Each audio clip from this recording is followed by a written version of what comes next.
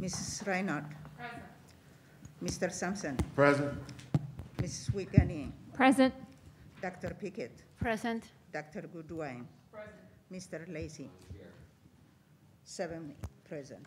Thank you, Madam Treasurer. May we stand for the Pledge of Allegiance?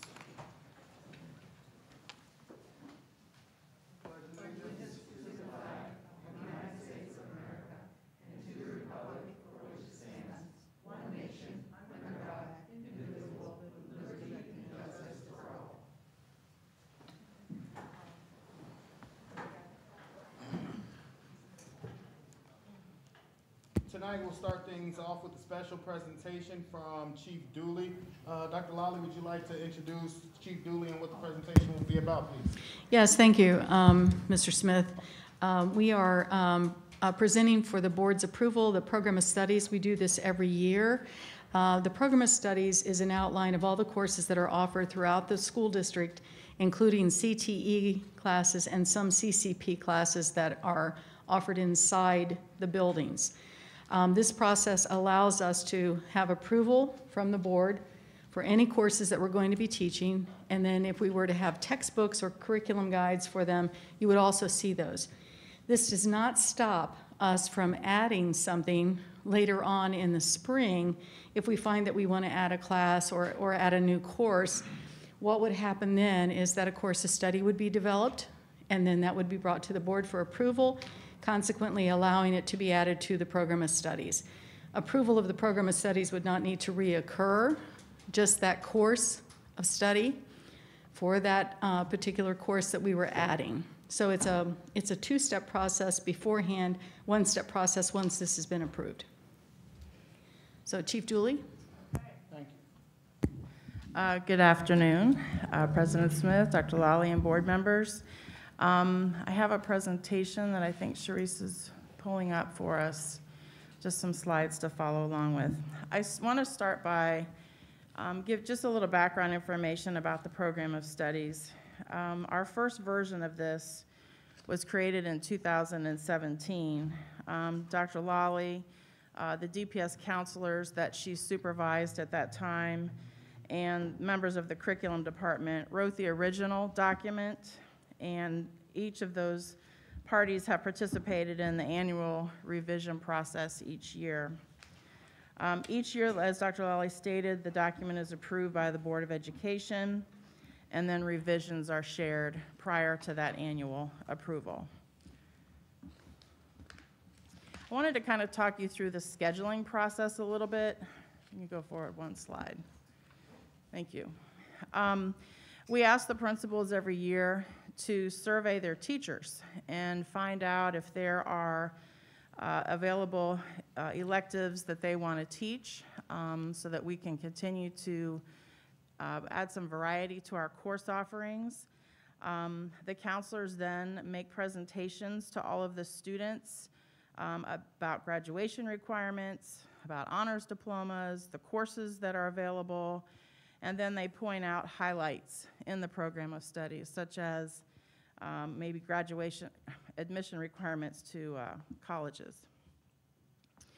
The next step in the process is they generate scheduling worksheets. They share those worksheets with the students. The students select their core classes and their electives, and those are tallied up. And that tally then determines what the master schedule is for the school, and that ultimately generates the students' schedules. So that's kind of an overview of the process. So we have several high school programs. We have 3 traditional high schools, Dunbar, Belmont, and Thurgood Marshall STEM. We have 2 career tech high schools, Meadowdale and Ponance, 1 arts magnet school, Stivers, and then our dropout prevention school, which is Mound Street Academy. So the next slide, please. So any school can offer any of the approved non-CTE courses. What each school offers is impacted by student interest, teacher licensure, and then of course just available numbers of staff. So I gave a real brief overview of our 6 high schools. and some of the things that they offer. Meadowdale, as I stated earlier, has CTE pathway courses. They offer currently 8 College Credit Plus courses. Stivers has their Art Magnet programs. They offer 3 College Credit Plus classes, and 11 advanced placement classes. Ponence has their Career Tech pathways. They offer 7 College Credit Plus courses, and they have vocal music. Thurgood Marshall has STEM Foundations 1 and 2. They offer 4 CCP classes, 2 advanced placement. They have instrumental program, a vocal program, and they participate in what are called the employer roundtables. We have a work coordinator, Mr. David Andrews, who works with the 3 traditional high schools, trying to connect industry with students and engage them in pre-apprenticeships, and also viable pathways to getting into the workforce. So Children's Hospital, Voss Auto, just to name a few, have been some of the participants in those roundtables. Dunbar High School offers 10 College Credit Plus courses. They have computer science. They also have business, instrumental and vocal program, and they also participate in those roundtables. When our Career Tech pathway programs were moved to Meadowdale High School, Dunbar was able to retain their computer science teacher and their business teacher, so they've been able to continue with those courses. And then at Belmont, they have an ROTC program, Navy, 5 College Credit Plus. They have business courses. They have 1 Career Tech pathway in fire and EMT. They have 2 KDI work programs, which are work programs specifically for students with disabilities. They have an instrumental program, a vocal program. They have sheltered instruction courses for our English learners, and they also participate in those employer roundtables. So the Program of Studies booklet, we put a copy of that on the website. We print about 100 copies and deliver them to the middle school so that the counselors can review them with the 8th graders. We take about 150 copies to each high school, and then we make them available in the student assignment office. So some of the specific updates. The class of 2023 and after graduation requirements are referred to as the permanent requirements since they were introduced several years ago. However, House Bill 110, which occurred last summer, did result in a few additional changes that were just updated on the website really about a week ago, on January the 28th. Not significant changes, but a few little tweaks. The next slide is a page out of the booklet, which is really a summary for kids, a summary for parents and teachers of all of the possible ways to graduate. So that graduation pathways process for 2023 and after really is divided into 3 sections. The first section, the state refers to that as covering the basics, which in our district, 20.5 credits are required. Plus, the student has to show competency, and there's a variety of ways to do that. The fastest way to do that is just to pass the Ohio State tests and earn a score of 684 on Algebra 1 and the ELA 2 test. And if you pass other tests, then you automatically earn graduation seals. But this chart is really to help kids see all of the different combinations of ways that they can get across that finish line. The next slide, please. So also a part of this chart identifies which Ohio State tests kids are required to take. They no longer have to take the ELA 1 test. So they went from 7 tests to 6. They do have to earn graduation seals. There are 12 of them that are defined by the state of Ohio. 9 of them have state criteria, and 3 of them have local criteria. Our 3 local seals were board approved last year, so those are ready to go. And also, remediation-free scores are included on this page. So this is intended to be a resource for everybody in terms of how to understand the class of 2023 graduation requirements. You can go ahead, Sharice. So the seals, those 12 seals, like I said, 9 of them are state requirements, state criteria, and 3 of them are local. But beginning this year, when students graduate, if they earn any of those seals, those stickers are supposed to appear on their diplomas. So we've got a process in place to make sure that that happens for this year. Next slide, please. College prep opportunities. Advanced placement currently is offered in two of our high schools, although any school can offer AP courses. Teacher training is preferred, but it's not required. Basically, the teacher has to write a syllabus, submit it to College Board for approval, and then you have to agree to provide textbooks and certain materials, and you can offer advanced placement. College Credit Plus is certainly another alternative. All of our schools offer CCP classes. Dr. Sherry Gale and I actually met with all of the principals within the last 2 weeks to talk about how to expand their offerings for the 22-23 school year. The next program is a teacher education program. That will be a startup program. Basically, it is a CCP pathway as opposed to career tech, where kids can take 3 general education college credit plus classes, 3 teacher education courses, and then there are pathways developed through all of those universities listed for kids to become teachers. Did you want to add anything to that, Dr. Lally? We have worked with the universities very closely to get the courses. They've agreed to accept the courses that have been designed by all of those universities. So it would actually be classes that if I choose to go after I finish high school, if I choose to go to Central State or Wright State or any of those universities, they will accept those as my courses, my very early on education courses, so I get a jump start on that. So we're really happy about the cooperation between those universities and the work that we've been able to do with them. Thank you. The next slide, we have one new course this year, which is called Foundations of Leadership. It's a semester course, a half a credit, and basically the course does just that, studies leadership.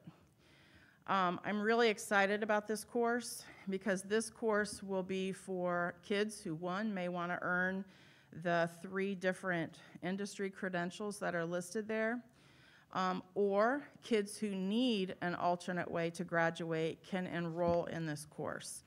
So embedded within this class, kids will have access to what's called the Leadership Excellence Credential, which is a 3-point credential.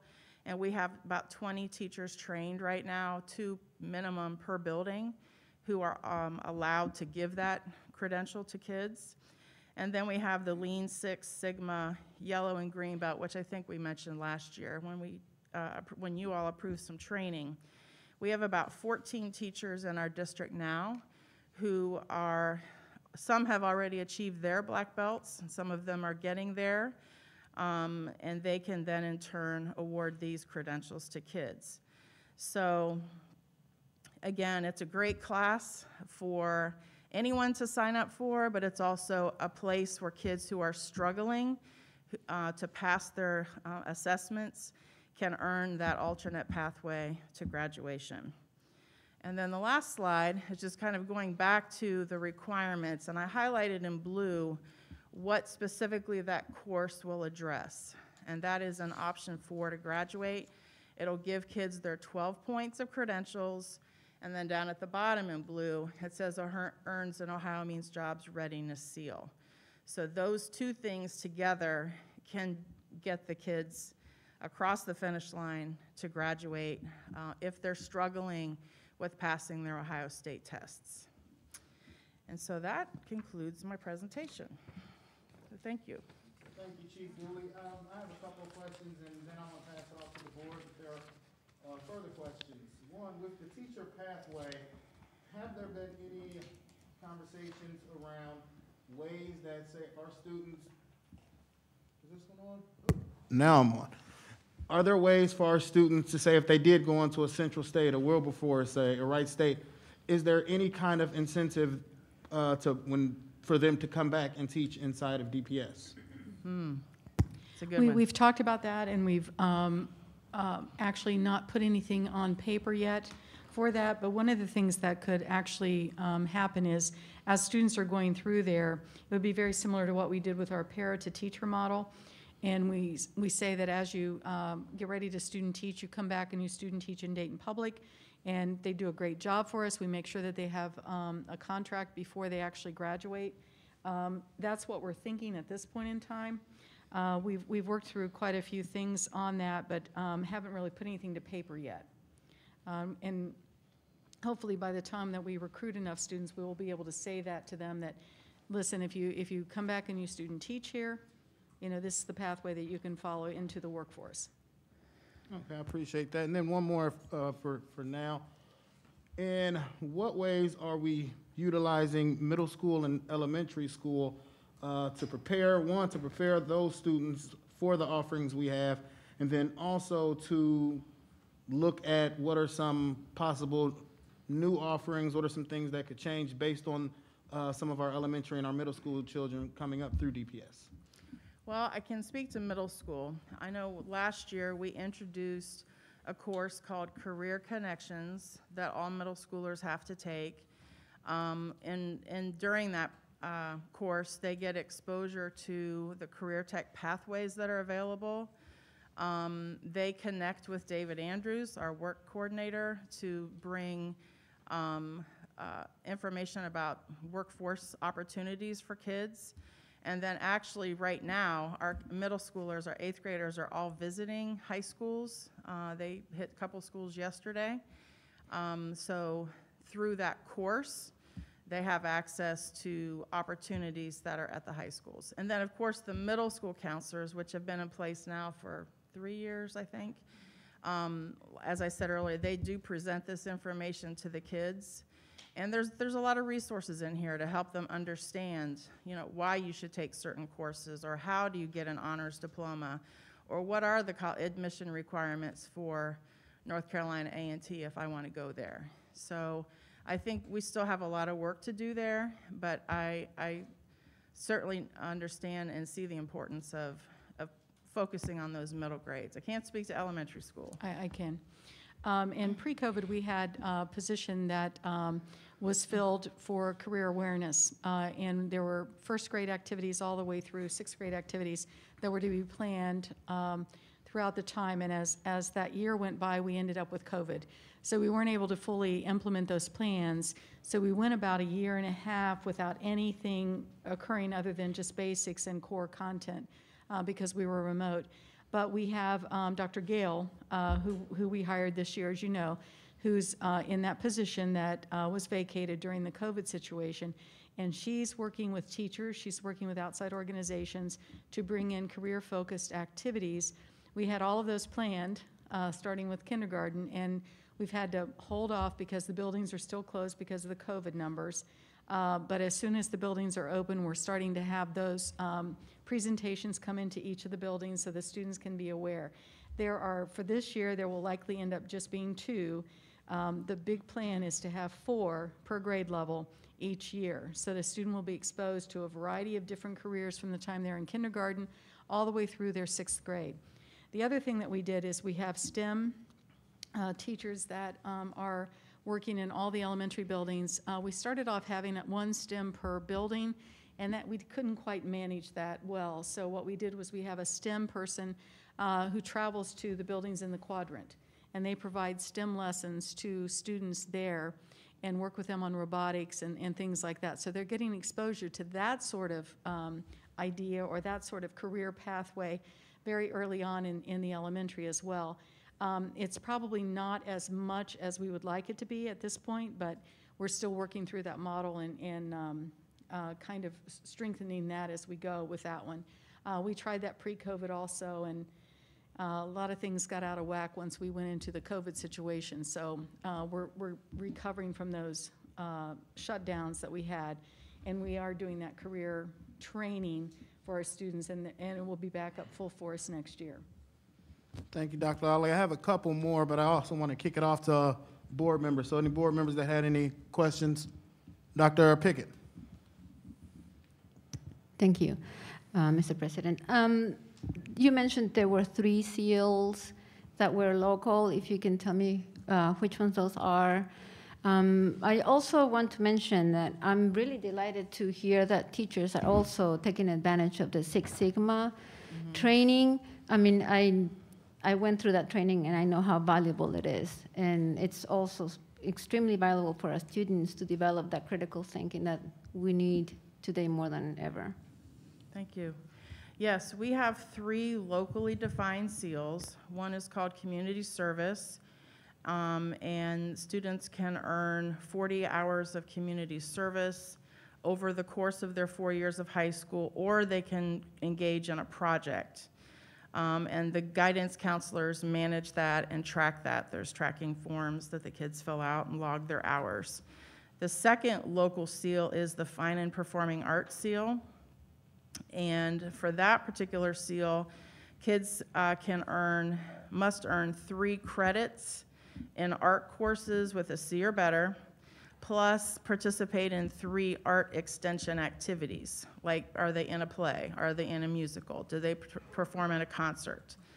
And the third local seal is a student engagement seal, and that is participation in basic school activities, playing sports, being in the National Honor Society, being on student council. So they have to be involved in 6 school engagement activities over the course of 4 years. So 1 season of a sport would equal 1 activity. So those are the 3 that are local. The other 9 are all state criteria. Any other questions? Mr. Lacy. Okay, you lost me for a minute. You were talking about teachers submitting a syllabus. Were you talking about AP courses? What were you talking about? I was talking about advanced placement. AP, So, okay. yeah, so we have, I believe, 11 total that are offered in our district currently, but any school can offer them as long as the teacher who teaches it submits a syllabus to College Board and gets approved. That's really the criterion. And then we have to agree to provide appropriate textbooks and materials. So 11 are offered. How many kids are taking these? I don't have those numbers in my head, but at Thurgood Marshall, they have 2 courses. Their enrollment is low. We'd certainly like that enrollment to go up. Yeah. And the others are all at Stivers. And some of those are low enrollments as well. The kids tend to do best on AP Language and AP Literature. So those tend to be, 20, 25, 30 kids in those classes. And in a lot of school districts, and I think we're similar to them, because of the CCP and the fact that I don't have to take the test and get a 3, 4, or 5 to get college credit, I can take the course at the university while I'm still in high school and it's paid for. I think a lot of schools have lost a lot of their AP opportunities because students are taking the CCP instead.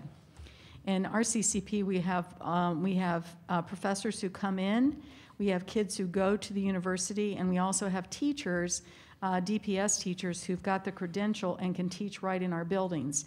So we have a variety of ways that we can get the College Credit Plus classes done, and we have a decent enrollment in those, and it's increasing every year. And I think that's one of the reasons we have some low enrollment in AP, and we don't have as many AP as you may have had many years ago. Thank you. I was going to go right into CCP, but thanks. Mr. You may. Thank you. Oh, do we? Thank you, Mr. President. A few questions, if I may. In the middle school or the earlier ages, do we do an inventory interest of students, like before they get into the career pathway? And the second part of that question is, do we, once a scholar graduates from us, do we somehow follow to see if they're still in that career pathway? The reason I asked, I had a conversation with a junior who was in a high school, who was in a specific career pathway, but he's not interested in that career once he graduates. He doesn't want to go to college. He wants to go into another career. And is there some room for reevaluation? Can the young person change a career pathway in the middle of, or do they got to stick to that path that whole high school experience? I know that was a loaded question. It's not a loaded question. It's a legitimate question because kids change their minds. So to address the middle school part, currently our middle schoolers take an inventory through U-Science. The ESC has helped us pay for that over the years, which does generate interests of kids, aptitudes, you know, that kind of information. So when they get to their career tech, if they choose a career tech pathway, and when they get there, there's a little wiggle room for them in the 10th grade to switch out of one program and into another if there's space. But once they get into their junior year and they're considered to be concentrators, we discourage that movement because we get a ding for it on our report card. Certainly we don't want to hold kids hostage in programs that they don't want to participate in. But sometimes, you know, when the content gets a little more challenging and the kid wants to maybe get out of the program, we try to push back and force them to take another look and try again. But as far as the follow-up after they graduate, that's a requirement of career tech education. Dr. Rammel and her team literally contact students after graduation, and that's all reported to the state.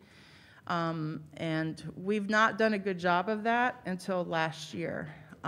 So this year's data is much better than it's been in the past as far as tracking what they're actually doing, whether they stayed in that pathway, whether they went to college, whether they're working within that pathway.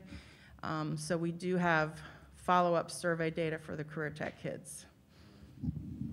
Yes, sir, Mr. Sampson. Thank you, Mr. President. My last question for now is the new course I'm excited to about the Foundation of Leadership. The teachers who can offer the class, are they spread out in all the high schools, credentialed, or so we do have a teacher in every building? Yes, sir. Thank you so much. Any other board members? Dr. Goodwine and then Vice President.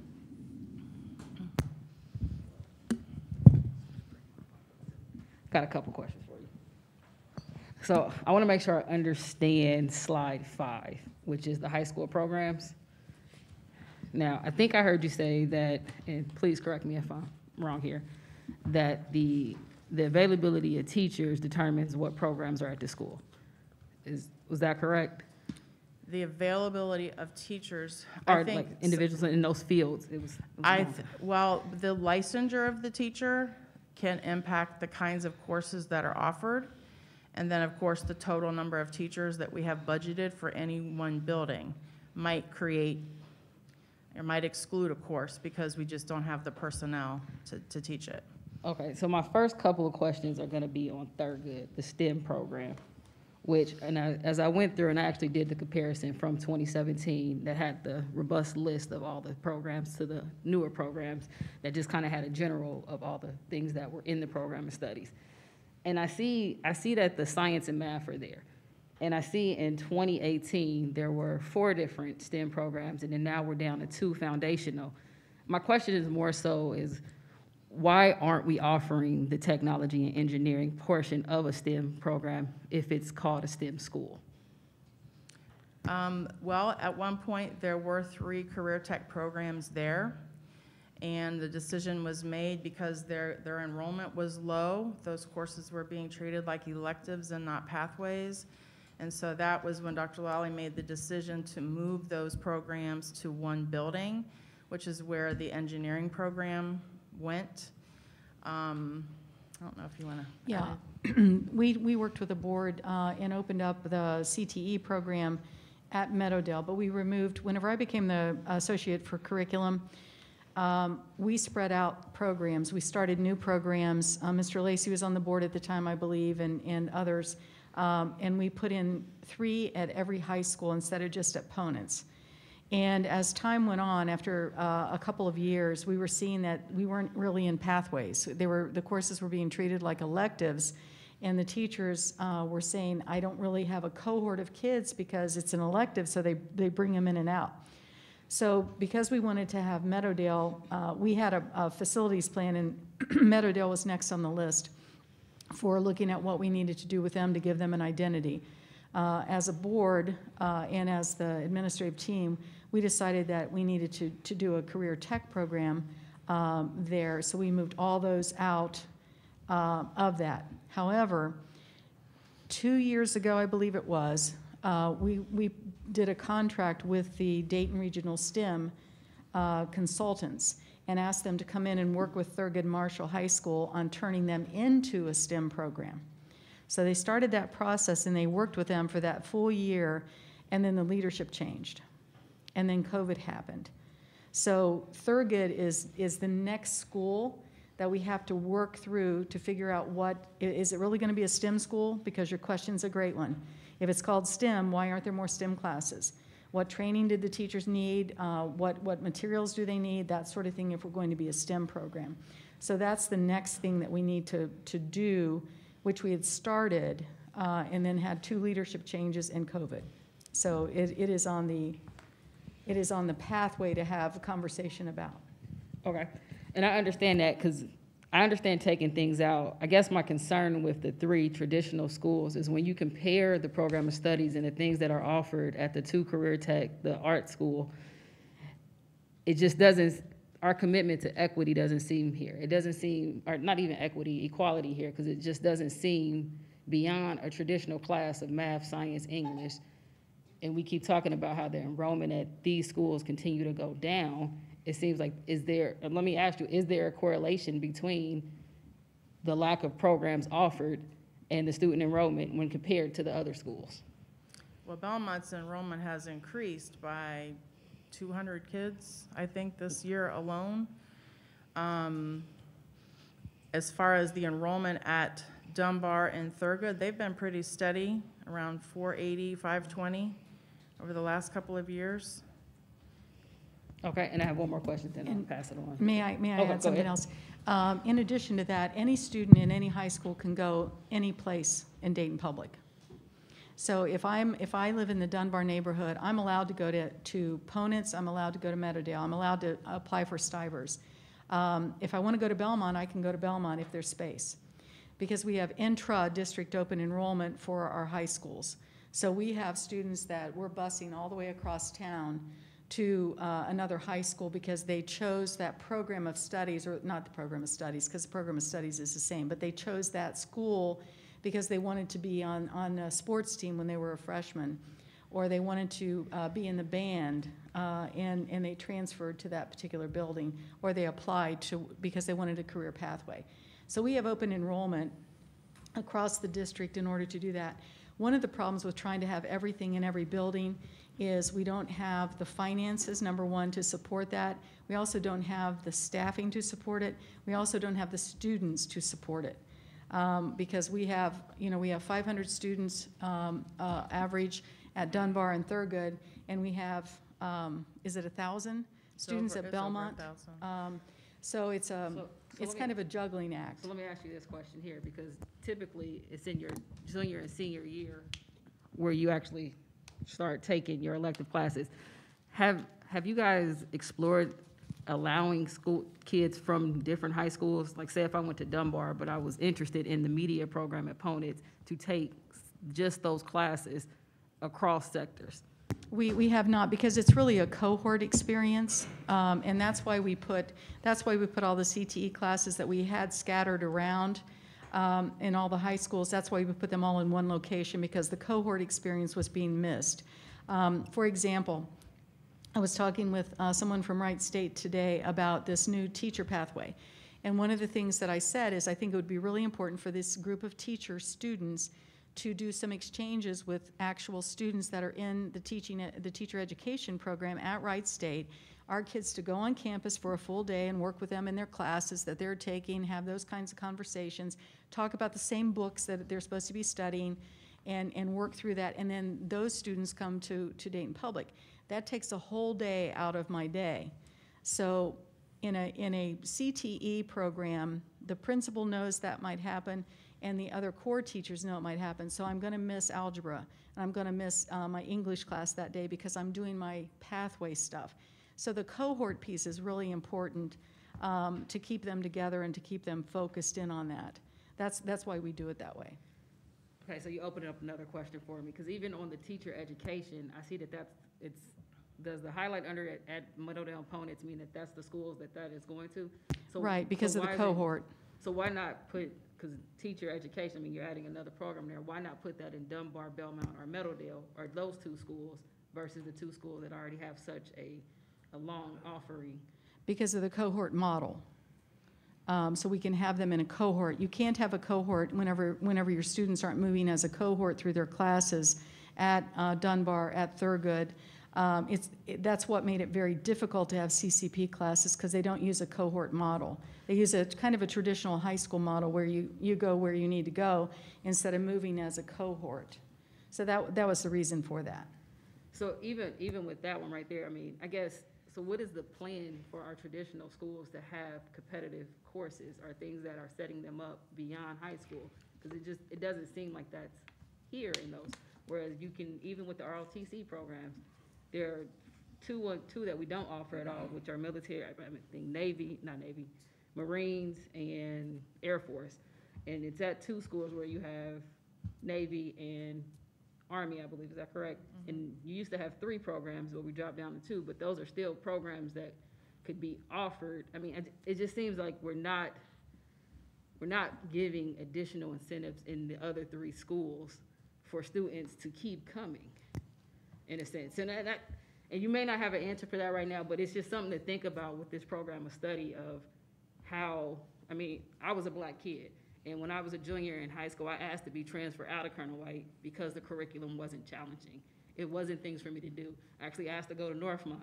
My mother stopped me from that. I appreciate her because I got a full ride to college afterwards. But just those type of things, when you're not challenged, there's no incentive to come. And it's just to start thinking about that in that frame of, I get that you're doing cohorts at these other schools, but we have 3 schools that don't have those offerings, and you're gonna lose students to boredom, to not being challenged, to not seeing those type of opportunities, so.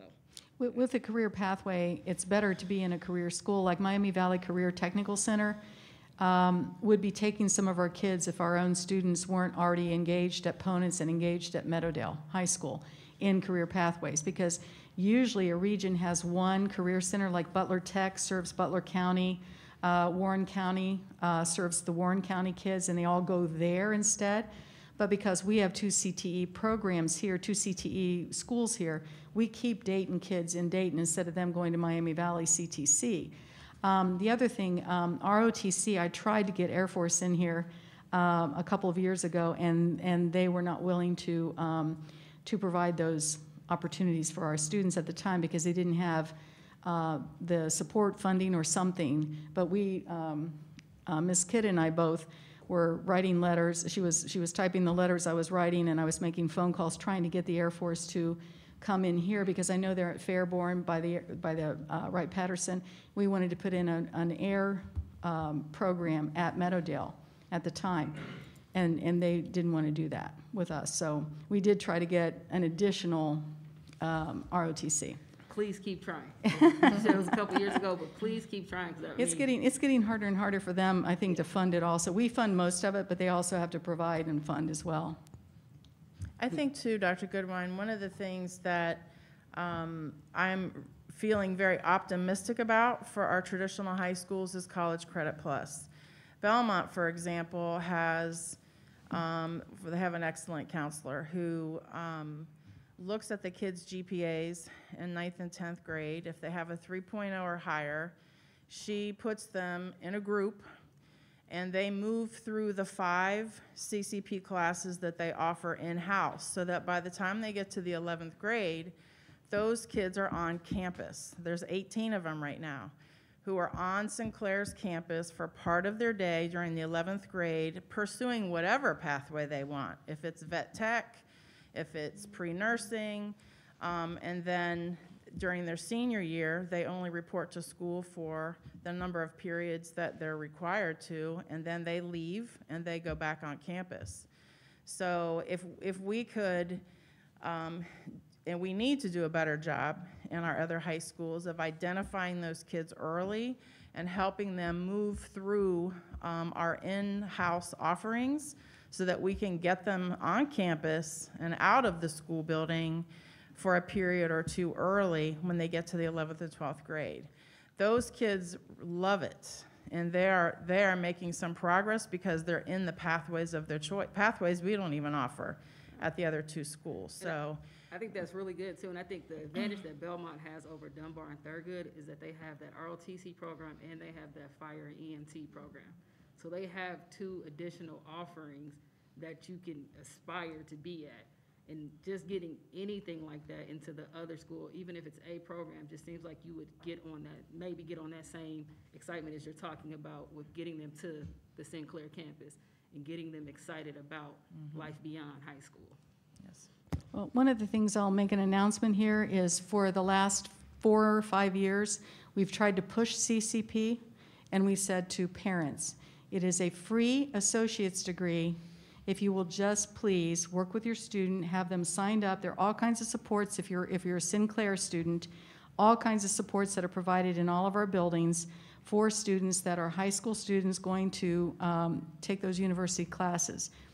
We say that you have to sign up by April, so this is a free commercial to please talk to your student's counselor and get them signed up for those classes because they will count as high school classes if I take my English at Sinclair, plus I pick up the college credits. If I take math at Sinclair, it counts as my high school and college credit. Science, any of those things, and we have pushed and pushed and pushed. If you notice our advertising, we are always pushing for college credit plus classes to be taken in our buildings or on the campus.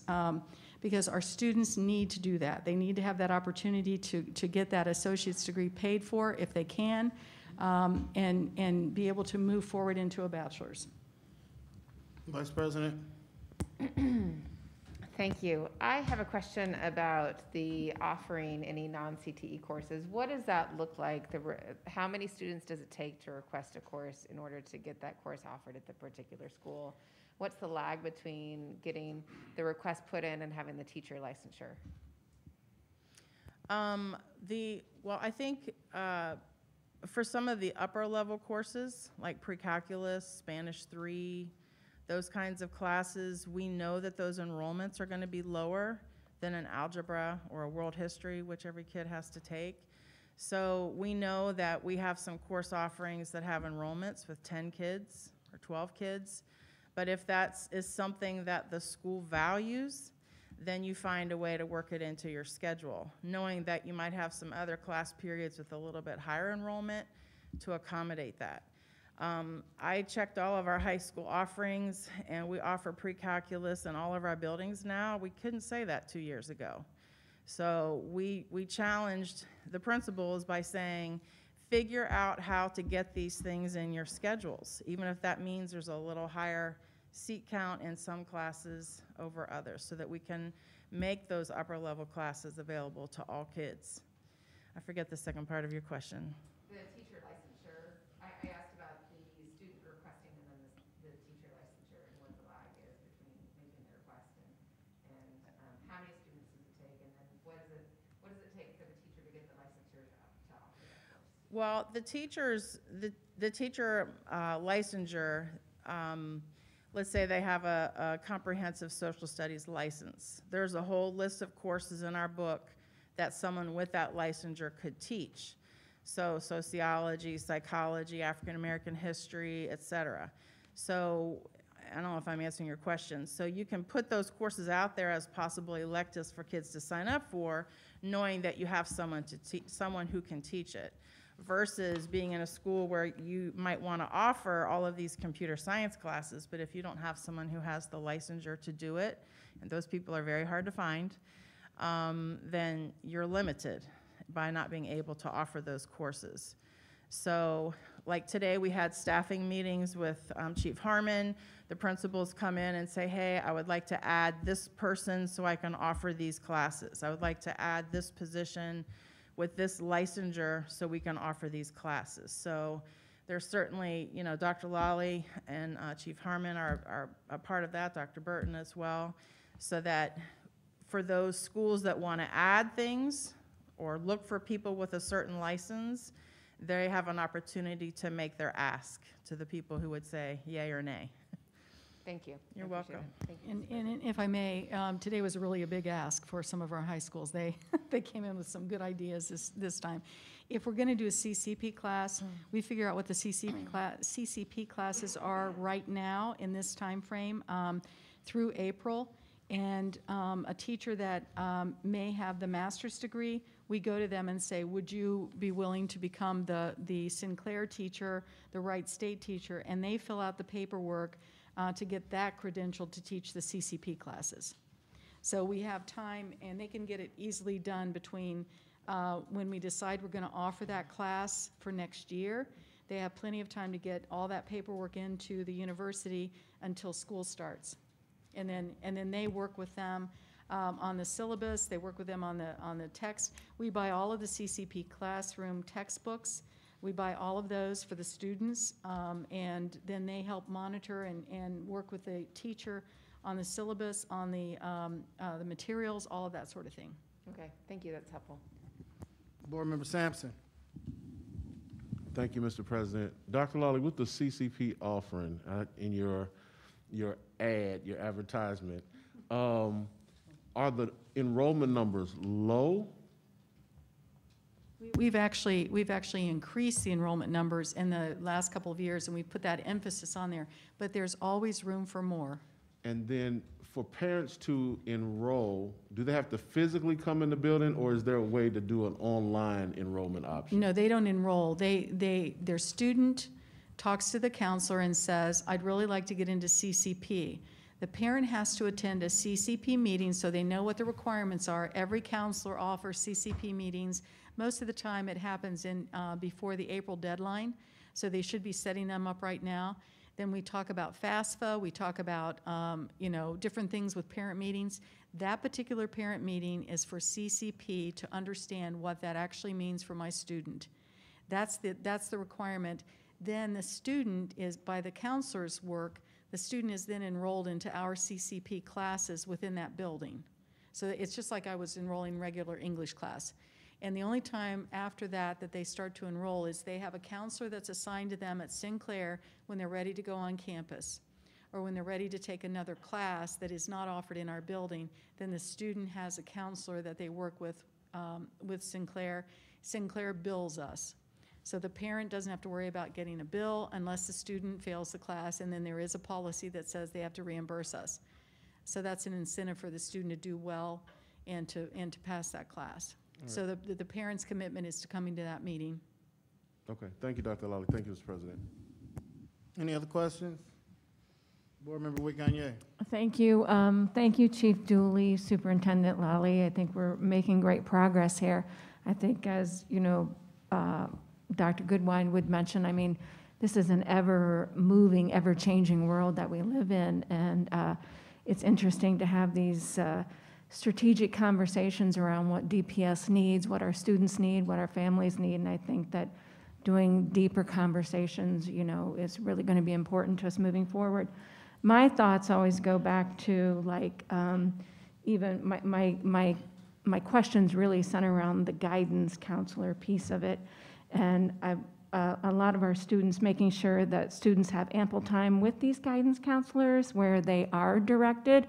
I think as a young, 13, 14-year-old junior high kid and family, to understand all of the rich opportunities that are available through DPS in our programs, we kind of get stuck in, this is our neighborhood school, or this is near where we live, but hey, what about this school over here that's doing all these wonderful things, and what are we doing to make sure that our students are aware of all of these opportunities, and then their families too, because, I'm a parent, I'm going to guide my young human as I think that best fits their needs and those sorts of things. So a little bit of that. With our PIO office, we have done quite a bit of advertising and actual direct mail to our families to talk about CCP, how you call, how you look online, that sort of thing. And then again, we've been doing that for about 3 years now, pretty steadily, giving a steady diet to 8th graders, or giving a steady diet to our freshmen of those kind of contacts with us. The parent meeting for CCP is important for parents to attend because a 9th grader can take CCP if they qualify. So that's important for any parent, 9th, 10th, 11th, 12th grade, to attend that because they can get their child into CCP classes early. The other parts of that are just what we do in the schools and just the counselor talking to the students. One of the reasons, if you recall, a few years ago that we added the middle school counselors was for that very reason, to try and talk to parents, try to talk to students, try to make sure that we had some career pathways and college pathways, whatever you want to call it, those pathways opened up for our students. And hopefully they're having career fairs. They have career fairs at the buildings that are actual careers. But then we also have the school fairs where they get to visit the schools. And 2 years ago, before COVID hit, we actually had a big Sinclair. We used Sinclair, and we had all the groups come in from Ponence, and the kids got to experience what carpentry would look like, what culinary looked like, what teacher education looked like for that day whenever it was their turn to come there. So really trying to force that idea that we need to expose them a bit more than what we used to do whenever people just assumed, okay, I'll do this, I'll do that. Really trying to make sure we're doing that. And even with the other alternative options with the SEALs and the Foundation of Leadership, I mean, for some of our students that may be struggling a little bit, are those opportunities made clear to our families and to those students as a possibility? Even with Mound Street, I mean, not everybody wants to go to school right now. I mean, it's a different world that we live in, so to understand, like, there is a Mound Street Academy, there are a lot of options, so. I'm going to ask Chief Dooley to answer that. She works directly with the counselors on those projects. Yeah. One of the good things that came out of the pandemic was the middle school counselors had the opportunity to actually write their comprehensive school counseling plan, which is not something that existed prior to that. Time was available, and they had a lot of work sessions where they collaborated with each other to address their standards, come up with themes for social emotional learning, how they were going to manage their direct and indirect services. And part of what we did was assign timelines where they are expected, this is something that they came up with and they wrote, their timelines for when do we start talking about graduation requirements, when do we start talking about getting the kids on the Ohio Means Job website to become familiar with that so that we understand this is where we begin our work towards an Ohio Means Jobs readiness seal. So that work was really productive. So thank you for the pandemic for that. But they have a very scripted calendar of events and topics that they address at the middle grades. We haven't made that much progress with a high school comprehensive counseling plan, although we have a skeleton to it. But the middle school people really did a nice job, and I'm really proud of their work. So they have addressed a lot of those things that you've mentioned. Any other questions? Dr. Goodwine. If you guys aren't already doing it, when you put out the CCP advertisement, can you send it to us so we can send out to our networks as well, since you said the deadline was coming up in April? Just a little blurb or something for us to get out to our networks to try to get more people into it. We can have PIO do that, and we'll send it to you as well. Appreciate it. But the counselors are the ones that actually set up the meeting, so they'll have to go back to the buildings and ask their individual counselor when the date is. But they advertise in the buildings too. But we'll get something put together and get it out both to the board and to the public on our sites again. Thank you. Any other questions? Well, if not, I did have just one last question. And maybe a two-part question. Chief Dooley, has there been any ideas or desires around courses that there's a want for, but we don't have the ability to offer it at some of the schools? It's a good question. You know, the kids sometimes bring up that they are interested in what we would call family consumer science type classes, basic living skills, cooking, sewing, personal finance. Those were common courses decades ago, and then they were slowly phased out, as was that licensure for teachers. But we do hear kids asking for that. So in our college career ready course that's available at the high school, some of the teachers have infused some of that information, but it's not like you might remember your exposure to family consumer sciences as a student. Don't try to age me, Chief Dooley. Well, I had those courses too, so that is something that they have asked for. They do ask for computer gaming. They don't always really know what that means, but they can access that at 3 schools out of our 6 currently. Those are the 2 big ones that I hear. Yeah, and that goes to the second part, because that is something I see. I know we have, there's a Dunbar alumni who actually runs the Brooklyn Nets gaming team. Like, it's a real thing now. So, you know, that's part of his career is running. So then my second part to that is, if we're not able to always offer it in school, is there a way that we could then make it something that could be an after-school program, a club, something there, so then that student or those students could still get a taste of that, even if it's not during the school day? Is there a way that we could probably offer it after school? I know at some schools, you know, kids are doing maybe like a ceramics piece where they're not getting a grade for it, but it's an after-school thing. So is there a way, and this might go to a bunch of other people, but a way that we could look at possibly starting some after-school kind of things to offer some of these to students, even if we can't do it as a course? Absolutely. Yeah. I think that our outreach student activities coordinator is planning a survey to see what interest levels are. We know some things and we've started some things, but I think that's in the plans. But I also wrote down that maybe we need to think about, and I don't want to date myself, but I'm going to, the home ec type class for summer programming, and offer it as a 2-week summer program or something like that. Because I've had students, when I've had my leadership meetings with them, they've asked me, is there a way that we can learn how to read a rental contract?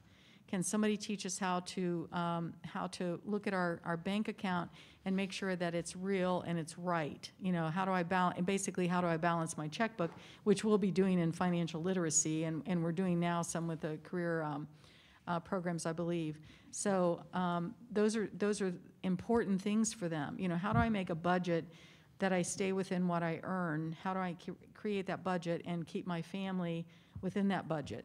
Those are real questions, and they want to know that. So I'll speak to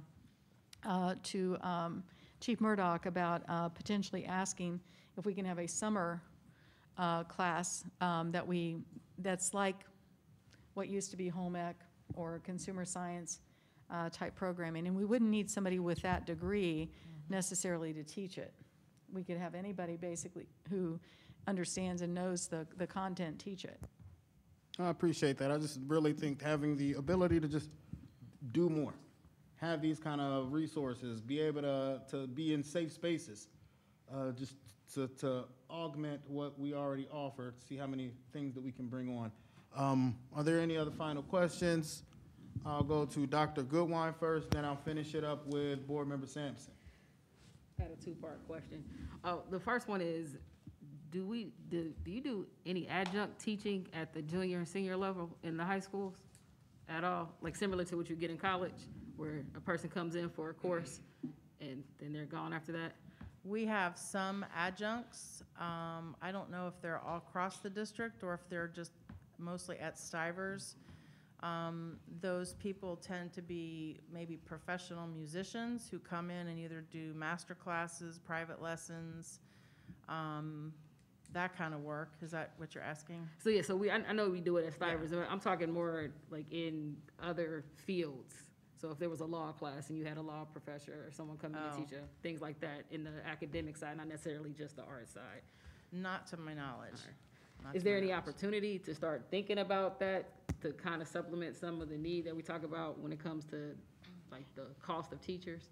We actually probably need to check that with the Ohio Department of Ed licensure, because I don't know that we can grant credit to students for that type of class. The Stivers students are in basically private lessons with adjuncts for the most part. Is that correct? Correct. So we need to check that and see if someone who's unlicensed but has the credential can come in and teach, and students can gain credit for that particular course. We'll check on that with the licensure at the Ohio Department of Ed. Okay, and then my second question for you, because I think I saw it at Meadowdale, the sports medicine or therapy type program. Are there opportunities to kind of expand, even if it is in the club type way, to other schools, since that's a real big part of the sports world, where it's just not just playing a sport to do something, but learning about the other parts, because those also turn into careers for individuals. So my question is, are there opportunities to expand and even try to find some ways to connect other schools to the sports medicine and sports therapy type of environment or pathway or things like that for students? We have, Kettering Health does all of our trainer work for us. We can have conversation with them about the possibility of them having student trainers who they work with them, because what you're talking about is going out on the football field, wrapping a knee, wrapping an ankle or something, getting some experiences that are in that field, right? Yeah, that's good. So we can have that conversation with Kettering Health to see if there's a way for their trainers to offer some opportunities for some students. It would be a small number of students at that point. Right. But at least it would be more than there are now. So Right. we can have that conversation with them. And with Board Member Sampson. Thank you, Mr. President. One of the things that I've listened to in this presentation is ways to make education impactful, relational.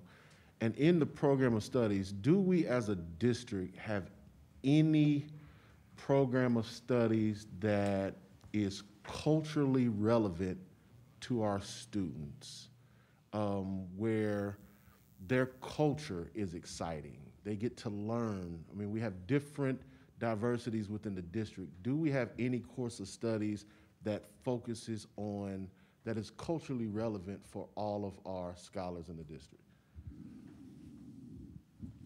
As far as specific course offerings, other than African American history, I can't say that we do currently.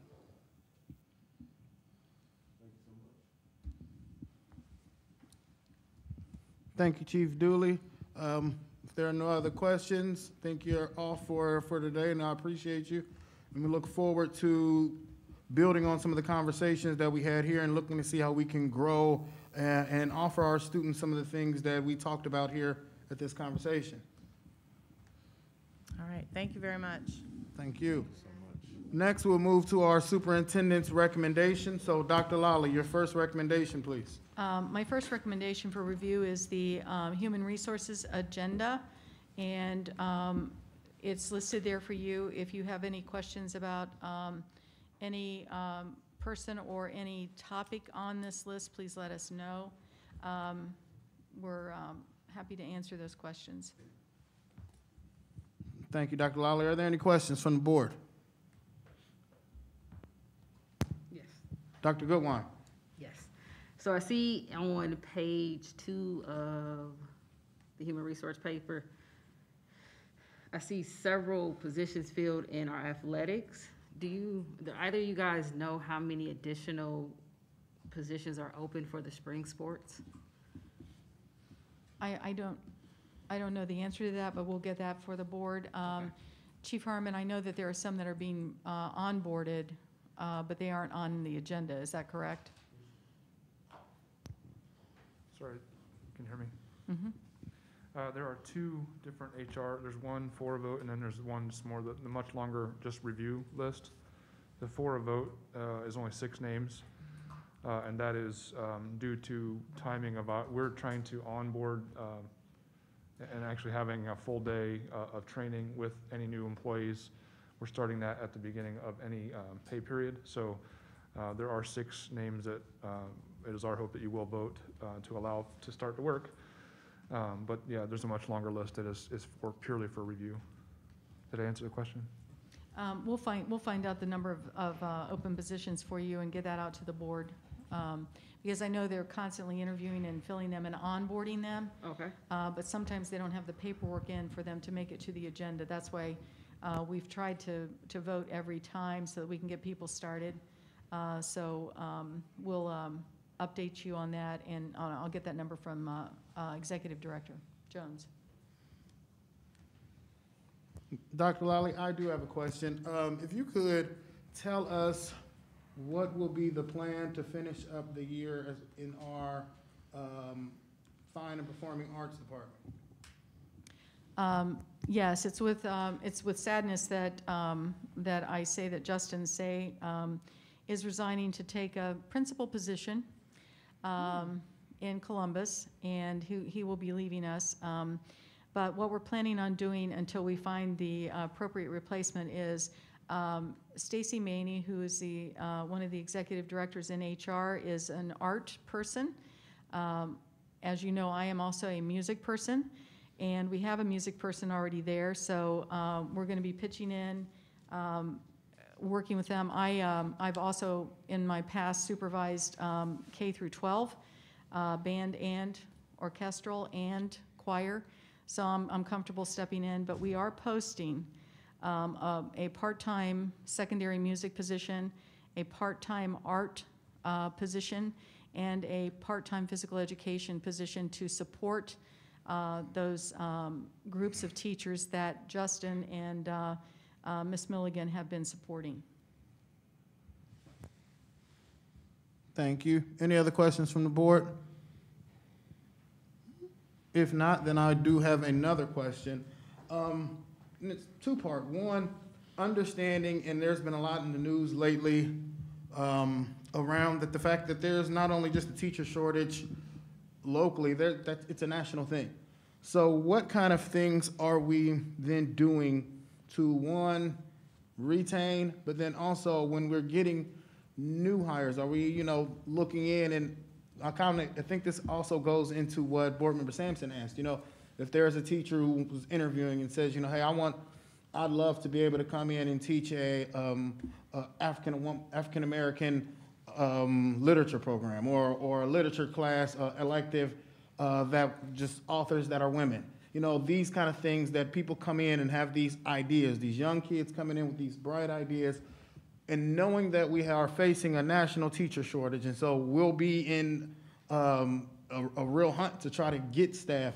Are we doing things like that to really, I know when we come through and we interview people, how are we getting to really know people and saying, hey, you know what, this is where you might be able to do this. I think you can add more than just teaching. I think these are, how can you feel you can be a best fit and grow and feel like this is a partnership and you're not just a staff member, but you feel like you come in and say you come into Belmont, you're part of Belmont, you come into Dunbar, you're bringing something there, especially seeing how we're going to be fighting for staff. So I don't know if there's answers, but did want to put that there and kind of let us wrestle with that of how are we doing that, understanding that we're facing those kind of things. One of the things that we do, not in the hiring process, but one of the things that we do is we do talk to those teachers in every building to see if they have an interest in teaching a specific class. So if somebody came to us and said, I'd really like to teach Swahili to my students, then we would say to them, okay, you need to work with curriculum, write the course of study, and then we need to recruit the students after the board approves the course of study, and then they would sign up for those classes, recruit the students, sign up for the classes. So teachers who have the licensure to teach that particular course have the freedom to come to their principal, freedom to come to Chief Murdoch, chief, any of the chiefs, and just say, I'd really like to teach this, how do I go about doing it? And the steps are that you express the interest, that you then talk with the curriculum department about what the course of study, because you have to have a course of study for a course. You have to have it approved. So it can't be by the, fly by night or anything like that. You have to have that course of study approved by the Board of Education. And then the Board of Education has to approve any materials that you purchase or that we purchase for that class. So those are the steps for that. But we talk to teachers every year. I think, Chief Dooley, you said that you surveyed all the teachers again this year before we put the program of studies together to come up with those. So new teachers are welcome to offer those ideas. Senior teachers are welcome to offer those ideas. I think to follow that, I'm sorry, Chief Harmon, I didn't mean to cut you off. Go ahead. No, I was only going to just add very slightly that, as, teachers bring all kinds of ideas like that all the time. I think back to, 20 years ago when I was in a classroom, there's a lot of things you just do. Like, I want to have a book club, I'm going to have a book club. Like, you just do those things as a teacher too. But, I think your point is well made as well. Always looking for additional ways. Okay. And to follow up that part, Dr. Lally, we're knowing that we have to have everything ready to send to the state.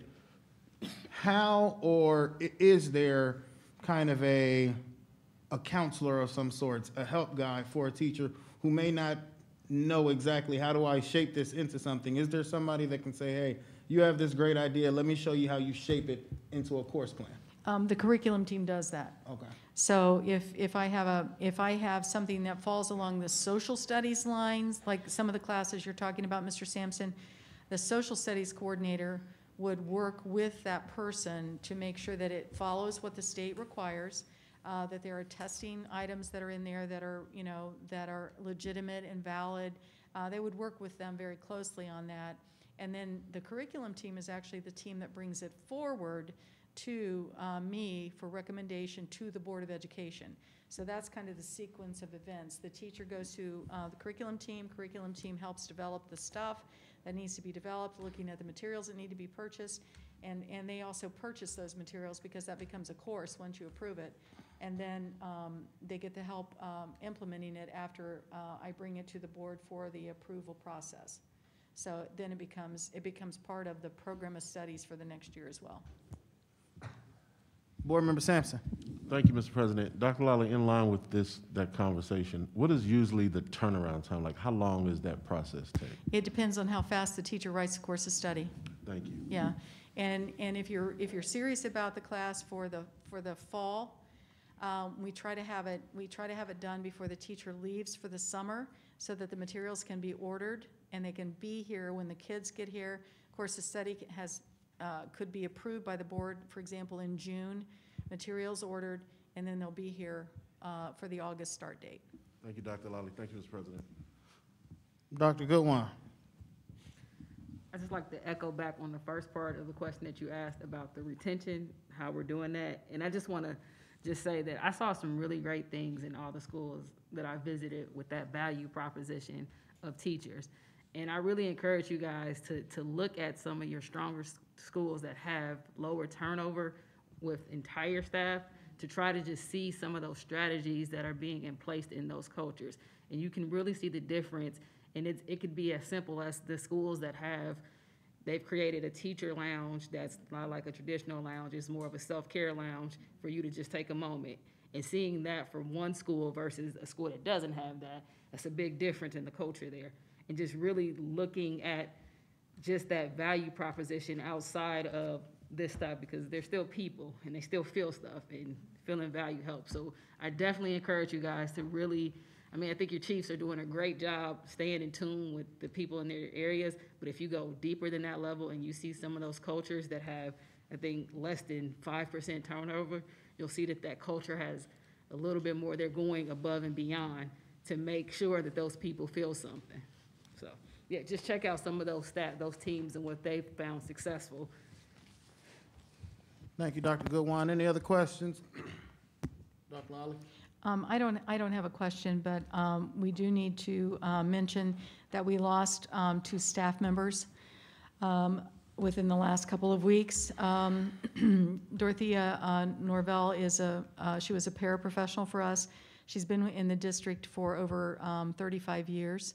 and very loyal, paraprofessional, worked every day as a bus paraprofessional and supported the students that were on her bus and just did a great job for us.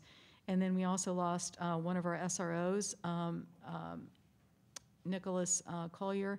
And Mr. Collier had been with us for the last couple of years, and we lost him also within the last couple of weeks as well. And I'd like to express our condolences to both their families, and it's a loss of both of them for the Dayton Public School District. And we just want to let their families know that we appreciate the work they did do here, and that we feel the loss of them being here with us. Thank you, Dr. Lally, and I'm definitely want to say second that. It's been a lot of loss this year, and we want to really make sure that we're taking care of each other. I think that really also goes into some of the pieces that Dr. Goodwine talked about. We really do have to look after each other, and the people that we see on these human resources charts, even though they're listed in numbers, they're people. And there's a story behind every one of them, so we definitely want to lift all our people up. Are there any other questions, comments? If not, Dr. Lally, can we go to your next recommendation, please? Yes, and this recommendation is for a vote. These are new hires, and I know we don't typically vote at review sessions, but we'd like to have these people be able to be paid because they will have completed 2 weeks' worth of work by the next pay period, and we would ask that the board consider a vote on hiring them.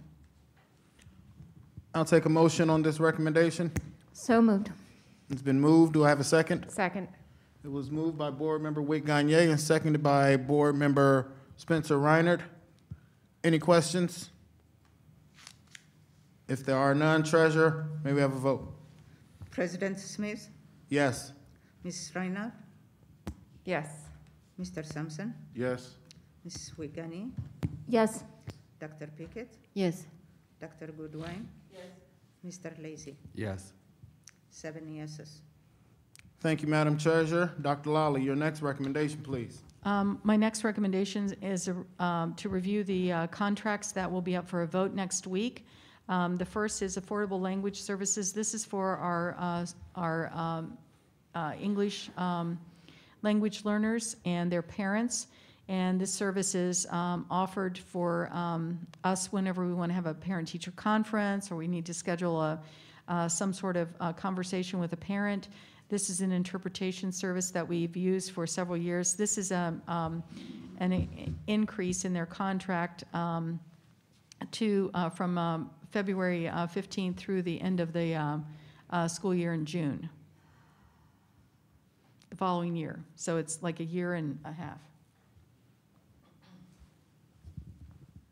Dr. Lally, if there are no questions on this one, could you just go through the list of contracts and briefly summarize some of them? Yes. The next one is Cummins Sales and Services. That's a generator maintenance plan that we do every year. That will be for them to inspect and to repair any of the generators that we need to have inspected and repaired. The next is Ohio State University. This is where we get our internet services, and it's through the higher ed college. Many years ago, they started providing that service. This is one of the cheaper contracts that we have, and we've been using them for several years. It's 36 months and possible 2 12-month extension options. There are many schools. 6 of the Ohio 8 school districts use this service through Ohio State. The city of Dayton and other cities and local communities also use it. And it's also applicable to an E-rate reimbursement. So this is that particular contract for our internet services for the district. The next one is for contracted transportation services for non-public and charter students. We put out an RFP for a contract for services like we had this past year to see whether or not we can actually have a contracted service or if we need to do it in-house. We currently transport 4,200 charter non-public students, and we have our own 11,800 students to bus as well. So there was a need to put this out, see if we can actually either use this outsourcing for the non-public charters or bring it back in-house. So we have a routing group that's actually working to determine which way we can do it the best, whether we can still bus everybody ourselves with this new routing organization, or if we still need to contract our services out. So I'll have an answer for you by the time that you vote. Probably by the end of this week, we'll know what will work best to make sure we get students to school. And please understand that now with the new law, that if we don't have students, all students to their buildings within a half an hour of the start time, a complaint can be filed with the Ohio Department of Education. Every complaint that's found to be legitimate, the district is fined money off of their transportation reimbursement. So right now, there are 5 districts, we are not one of them, but there are 5 districts that have very large penalties being weighed against them because they haven't been able to transport their students. So we have to try and have the most viable solution for our students to get to and from school within the new law and the new framework that's been designed for us. And we're supposed to take their start times and work around their start times. And in some of our cases, it's not possible to do that. So we're looking at all angles of this to make sure that we aren't fined and that we don't lose our small reimbursement that we get from the state for transportation, because the reimbursement, Treasurer, you might want to say what the reimbursement is. The reimbursement is about 7.5 million. And the total cost of transportation is? A year ago, it was 19 million, about 19 million. Yeah, I thought it was about 21, 22, but it's up there, and we only get reimbursed a small portion. It was the reason that I asked the treasurer that information. So this one's a really important one to know all the angles and all the pieces and parts of before we actually make a decision. We wanted to put this placeholder on here because this is ESSER money that we would be using if we do this outside contract. And the reason it's ESSER money is because it's for COVID situations as well. You're allowed to use it to still keep less kids on a bus during a day for safety reasons. The next one is Skanska, and Skanska is our owner's rep. We originally hired them to do the RFP for us for Welcome Stadium, that project, and as the owner's rep, for them to continue with us, we need to increase their PR to $450,000 to cover Phase 2, which is taking us through the Welcome Stadium project, and it's not to exceed $496,000. If you recall, the original bid that came in was around $600,000 for that owner's rep project. So we are asking that the board next week vote to approve this so that they can be the representative who represents the district and protects the district from any situation that might occur during the construction, reconstruction, and refurbishing of Welcome Stadium. And then the last one is the train company. It's the annual planned maintenance for the Ponent's chiller and cooling tower, not to exceed $5,743. Thank you, Dr. Lally. I saw Board Member Sampson had a question. I have 2, Mr. President. Thank you so much. problem. Dr. Lawley, with the contracted transportation services, with the new guidelines, if we were to contract with another service, would the district still be fined if the contracted service was 30 minutes late?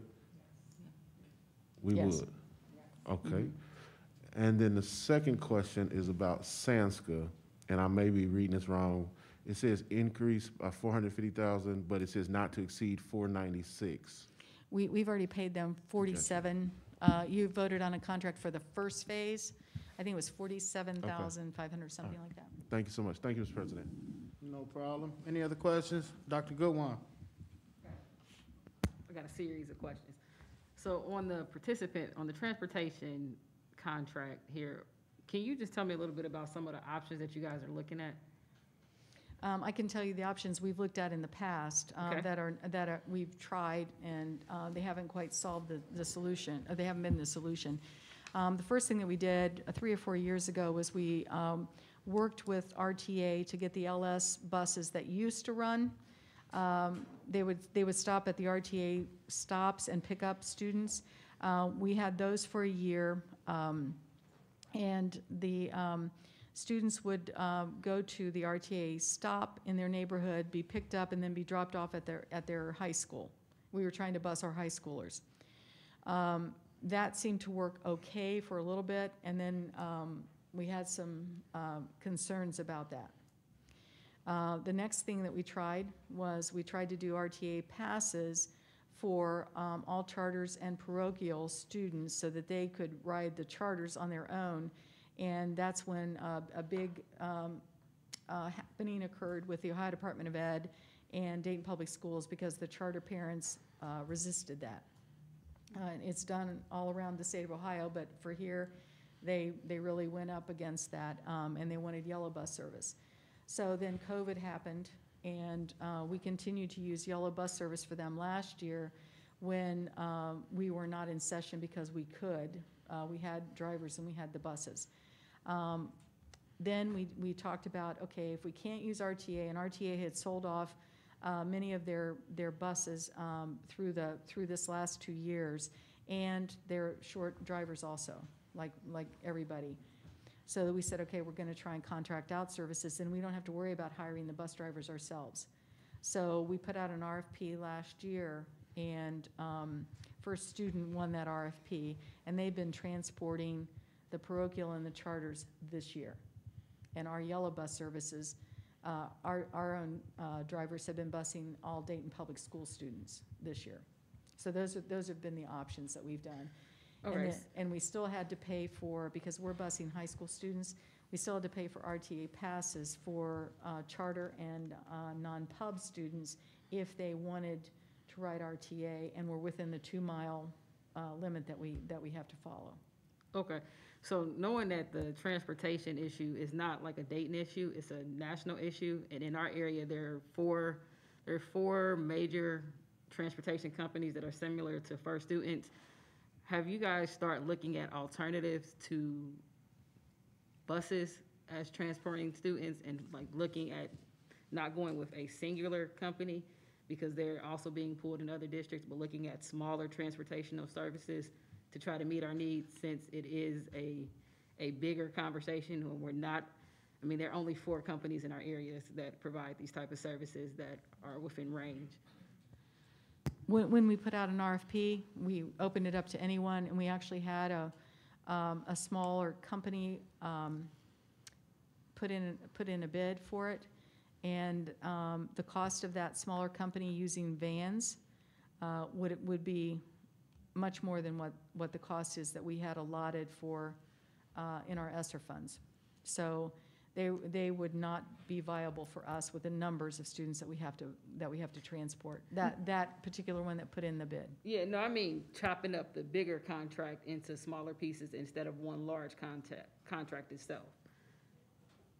We've not talked about that because yellow bus service is what the non-pubs requested. That's why the RTA didn't really work out because the parents went to the state and wanted yellow bus service. Yeah, and I agree with that. It's just, it's the availability of it is a lot, it's less than it is now. So even if you guys just think about trying to make this work, because I know the last time we were at a meeting, we voted to end a contract because it was no longer meeting the needs. So just thinking about future projecting, figuring out how we can get as far as possible. Hopefully, it'd be nice the whole year and not have to keep talking about transportation services, but just thinking about how we can contract with, because it's participants, so it's open right now, with people who meet the needs that we actually have based on the availability of what's out there. So just something to consider. I had a second question on the Stanska. Can you tell me how they protect us? I think that's the language you utilize. How they protect us is they represent us. So we internally don't have to have somebody who's watching the contractors that are being hired for Welcome Stadium. We don't have to watch the architects. They do that for us, and they keep us informed. So with the Ludlow, for example, with the Ludlow 2 project, that was an internal project, and we were the ones who were responsible for watching everything that happened in this building by any contractor and any architectural move that they made, and there were many things that were missed, and it ended up costing us a lot more money because of that. Is this different than the individual that's in the architecture, in the operations department that does construction, the consultant that's hired on? Or would they work with that consultant? They will work with them, but there are so many projects. When we agreed that we were going to do the upgrades to the buildings, that person will be doing those. We'll be monitoring those along with we have a construction project for the bus garage that they have to monitor that one. They'll do that internally. There won't be an owner's rep. But because of the price tag on this one, the board, and I felt that we needed to have, the other board, and I felt we needed to actually have an owner's rep this time so that we don't add, more money to the project. And how frequently would they report out to the board? They can report out as frequently as we want them to. Actually, the Welcome Stadium Building Committee meets with them. It's probably monthly at this point. They meet with them monthly at this point to have that information. And then I think I sent my last update about 3 weeks ago, maybe, about what had happened so far with the Welcome Stadium project. But they can report out as frequently as we ask them to. Okay, one more question on it. Would they also report the inclusion that was actually achieved on the project for us as well? It's actually in the contract for Shook, which you will hopefully see next week when we bring that forward. The attorneys are still working on that. There's a report out time frame for that, and Skanska knows that they need to tell us who, what, when, where, how many, what percentage, that sort of thing, yes. Okay. And they are actually here if you would like to ask them that particular question.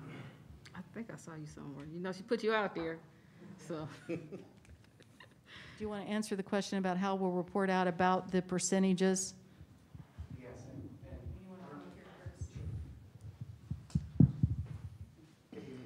my name's Curtis Ellswick. I'm a senior vice president with Skanska. Also got Nate Minish-Weber, who's a senior project manager. But we appreciate the opportunity to serve as your owner's rep on this exciting Welcome Stadium project. But to respond to your question, Shook, in their proposal, committed to achieve a certain percentage, which was 20% of their contract. And we're going to hold that to them. Not only do we take their word for it, we asked them to prove where they've done it in the past. And they've showed us a whole list of Dayton Public School projects where they've met or exceeded that percentage, and some other projects like in the Dayton Metro Library. But as part of their contract, as Dr. Lawley mentioned, we're requiring them to report to us on at least a monthly basis with their pay applications where they stand percentage-wise on inclusion, and then also to show us, all the background and supporting documents for that. So our job is to continue to make sure we get those reports and not pay them until we receive them, and then also help support them in making sure they exceed those goals as best as we can. Okay, if they fail to actually meet their goals, or they fail to pay their contractors or any of those type of things, what type of penalties are put in to ensure that the contractors that they have committed to utilizing are actually utilized and they're not just pass-throughs? I think that's a question that we're trying to work out with legal counsel now in the contract. Okay. I'm not sure what kind of penalty we can actually enforce other than, withhold the paying them until they get us the reports and the information. Okay. Most of my questions are more for legal, so I'm gonna wait for you guys to get that contract together, so. Let me add one other piece to that. So part of the reporting process is they have to provide a commercial useful function for the folks that they're doing that. That helps to overcome the pass-through potential, and folks doing the wrong thing in terms of inclusion. We'll check those. We'll make sure that they provide those. We'll make sure that the certifications they provide are from the state or whatever governing agency we deem appropriate, whether it's the local, I forget the It's the local. City of Dayton program. City of Dayton, or whether it's through the state, their EDGE program. We'll make sure that their certifications are there. Within those certifications, it lists divisions and construction that they can utilize to do that work. We'll check to make sure that someone that's listed as a general trades isn't doing plumbing, right? That'd be a red flag, but those kinds of things. Are you using the federal standard of commercially useful function, or do you guys have your own internal standard? I think we're modeling it after the board's policy, the school district's policy here. It's very vague in the school district policy. Well, we will reinforce that with legal to make sure. Okay. I think what I would encourage us to do is ultimately follow some government agency. Okay. Typically, it's the state. Do a lot of school work with the OFCC. Their policy's pretty good for economically disadvantaged business or enterprise, or through their edge, is likely what we'll mirror. Okay. Okay? Any other questions? Thank you, gentlemen. Any other questions on any other contracts? Ms. Wiggany. Thank you. My question is on the participants piece, just for general information. So if we're using that $6,500,000 number as a, not to exceed to transport what you said was, 4,200 students a year, that basically equates to like $1,500 a year to transport a student. Is that a normal number? I mean, is there a guide that we have that says in transportation, what does it cost on a yearly basis to transport our students? So, I mean, because 1,500 doesn't seem that unreasonable in the scope of a 10-month period, and to and from school, that sort of thing. So I wondered if these always seem like such big numbers and it's hard to digest. So I'm looking for maybe, some information that helps us be more, I don't know the answer to that, but I'll ask Dr. Burton. Have you seen a number that's a per pupil dollar amount that's recommended for transportation?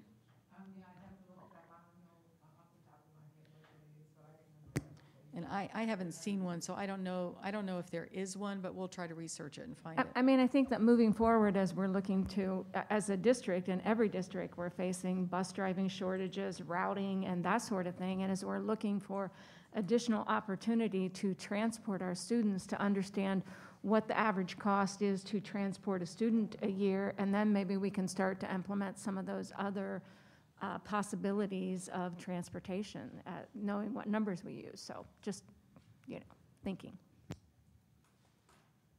Dr. Goodwine. I'll echo Karen's question. Do you guys can you provide us with what we've actually spent in the last couple years on transportation? So from 18, 19, and 20? I believe that the treasurer emailed you today with that. We can send that to the rest of the board as well. I think I saw an email with that. Yeah, I sent you last night. But if you want, I can tell you, in 2019, we spent 15.2 million. In 2020, we spent 19.3 million. In 2021, we spent 11.9 million. For 2022, up to today, we spent 10.5 million.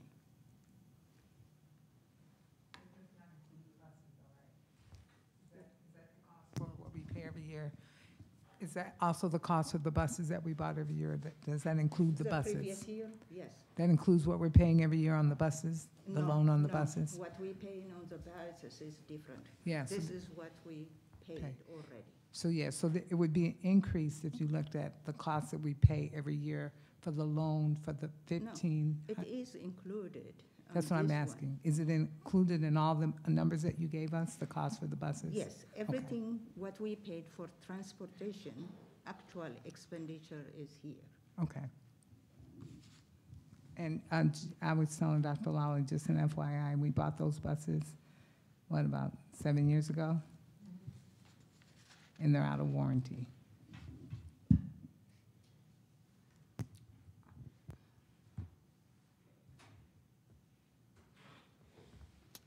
Any other questions? Mr. Lacy. I thought that was like 5 years ago. I think it was 5.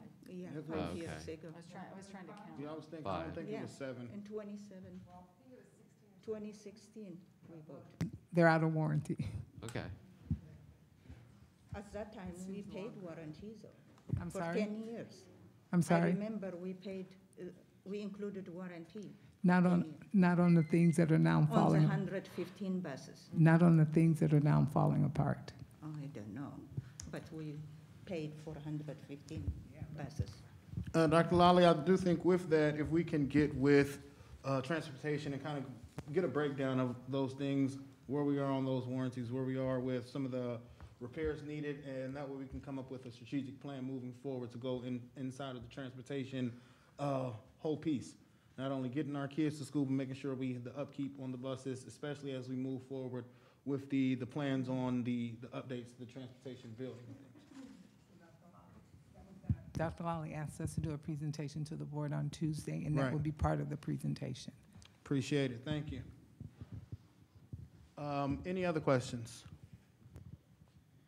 If there are no other questions, Dr. Lally, were you going to say something? No, no, sir. Okay, I was going to say that Dr. Lally did speak on it, but we also, like we said, one of the things that we're doing, because I know for those that were on the board previously, that was one of our major concerns, was how do we protect the district?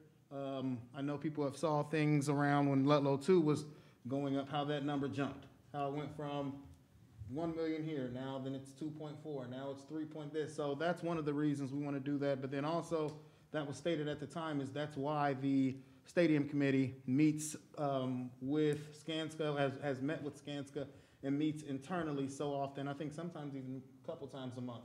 I know we've met maybe three times in the last couple of weeks, is to make sure that we're looking at these things, not only from that monetary side, but one of the biggest things we talked about was making sure this project utilizes local companies, making sure it utilizes under disadvantaged companies, minority companies. So that's why we're really meeting a lot and really taking a look at those things. So I wanted to put that out there for the new board members and for the board members who are there, because that was really why we did go with a owner's rep, to make sure that we were covered on that end as well.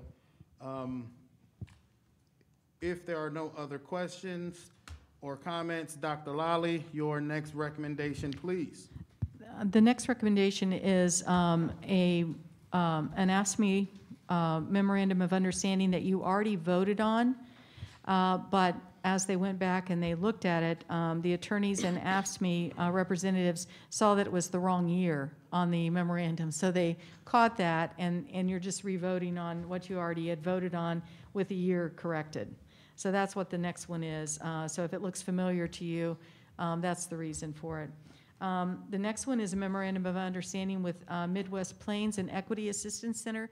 This is a no-cost memorandum, but I like to put it forward for the board to see it. We work with this group out of Indiana, and they work very closely with Sharon Goins, the director of our Equity and Inclusion department, and work with her on a variety of things, surveys, how to use survey results, what kind of curriculum pieces need to be in place, all of the things that go along with an equity situation. They're an advisory group, if you will, as well as a professional development group that works with Sharon. So this is just a renewal of that agreement with them. And again, it is no cost to the district. Any questions from the board? If there are no questions, your next recommendation, please, Dr. Lally. The next one is the usual Ohio High School Athletic Association membership for school year 23. This is an annual vote that we take from the Board of Education to belong to the Ohio High School Athletic Association.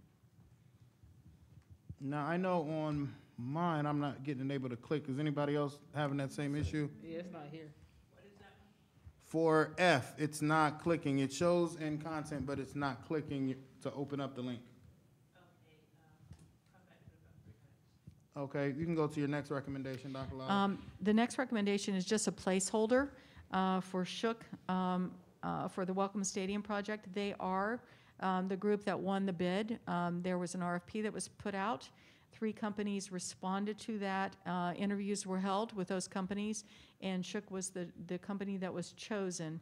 And as Skanska talked about, in their proposal, they actually committed to the percentage, whereas some of the other proposals said that they would do it, but they didn't commit to a percentage that they would actually use local businesses and minority businesses and women-owned, veteran-owned, all those sorts of things that we were asking for.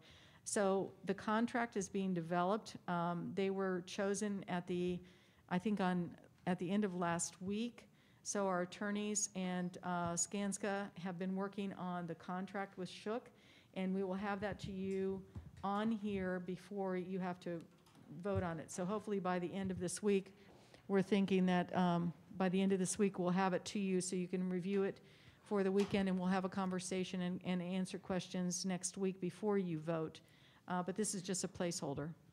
Dr. Lally, before I ask if there are any other questions, I would ask that we definitely not only just get it out for review, but get it out in time that we can ask any questions, any information that needs to be gathered. So I would definitely appreciate if we can get that out in a manner that gives our board members the time and consideration they need to make solid judgments and questions on those things. And Curtis is shaking his head yes. So we should have it to you by Friday before the board agenda goes live. It should be for you to review, so. Okay. Are there any other questions? Dr. Goodwine. I have a question on the community inclusion program. Can you explain to me the 25% on-site workforce goal? Say that again. The community, the DPSD Community Inclusion Program, this is the information that you sent me. Can you explain the 25% on-site workforce goal? What does that mean? That's the requirement in an RFP. So it's two different goals. There's a 20%, which is supposed to be like a disadvantaged business goal. Understand that one. There's a second goal that's a 25% on-site workforce goal. Yeah, so the 20% contract is based on value, and that's purely on trades, subcontractors, as well as design professionals that are participating in the project. That's the 20%. The 25% is measuring of that 20% in terms of contract, that the workers that are physically doing the work on the project meet those goals of local or economically disadvantaged. So they're a minority contractor. They're a woman contractor. They're from a small bit. Well, I think small business works for that, but they meet that criteria to fall within that 25%. Does that make sense? Yes and no. So Okay. Let me just walk through it.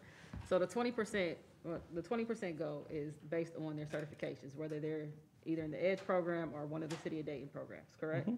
Correct. But in those small business goals, they're going to be certified as either a material supplier, manufacturer, or a person that does labor work. Subcontractor, Right. correct. So you're saying the 25% on-site workforce goal is taken from them actually coming on the site doing the work? No, it's not from the business. It's from the employee. It's the worker physically doing the work on site. That of the workforce, if you have just 100 workers, that 25 of those workers meet the criteria of inclusion.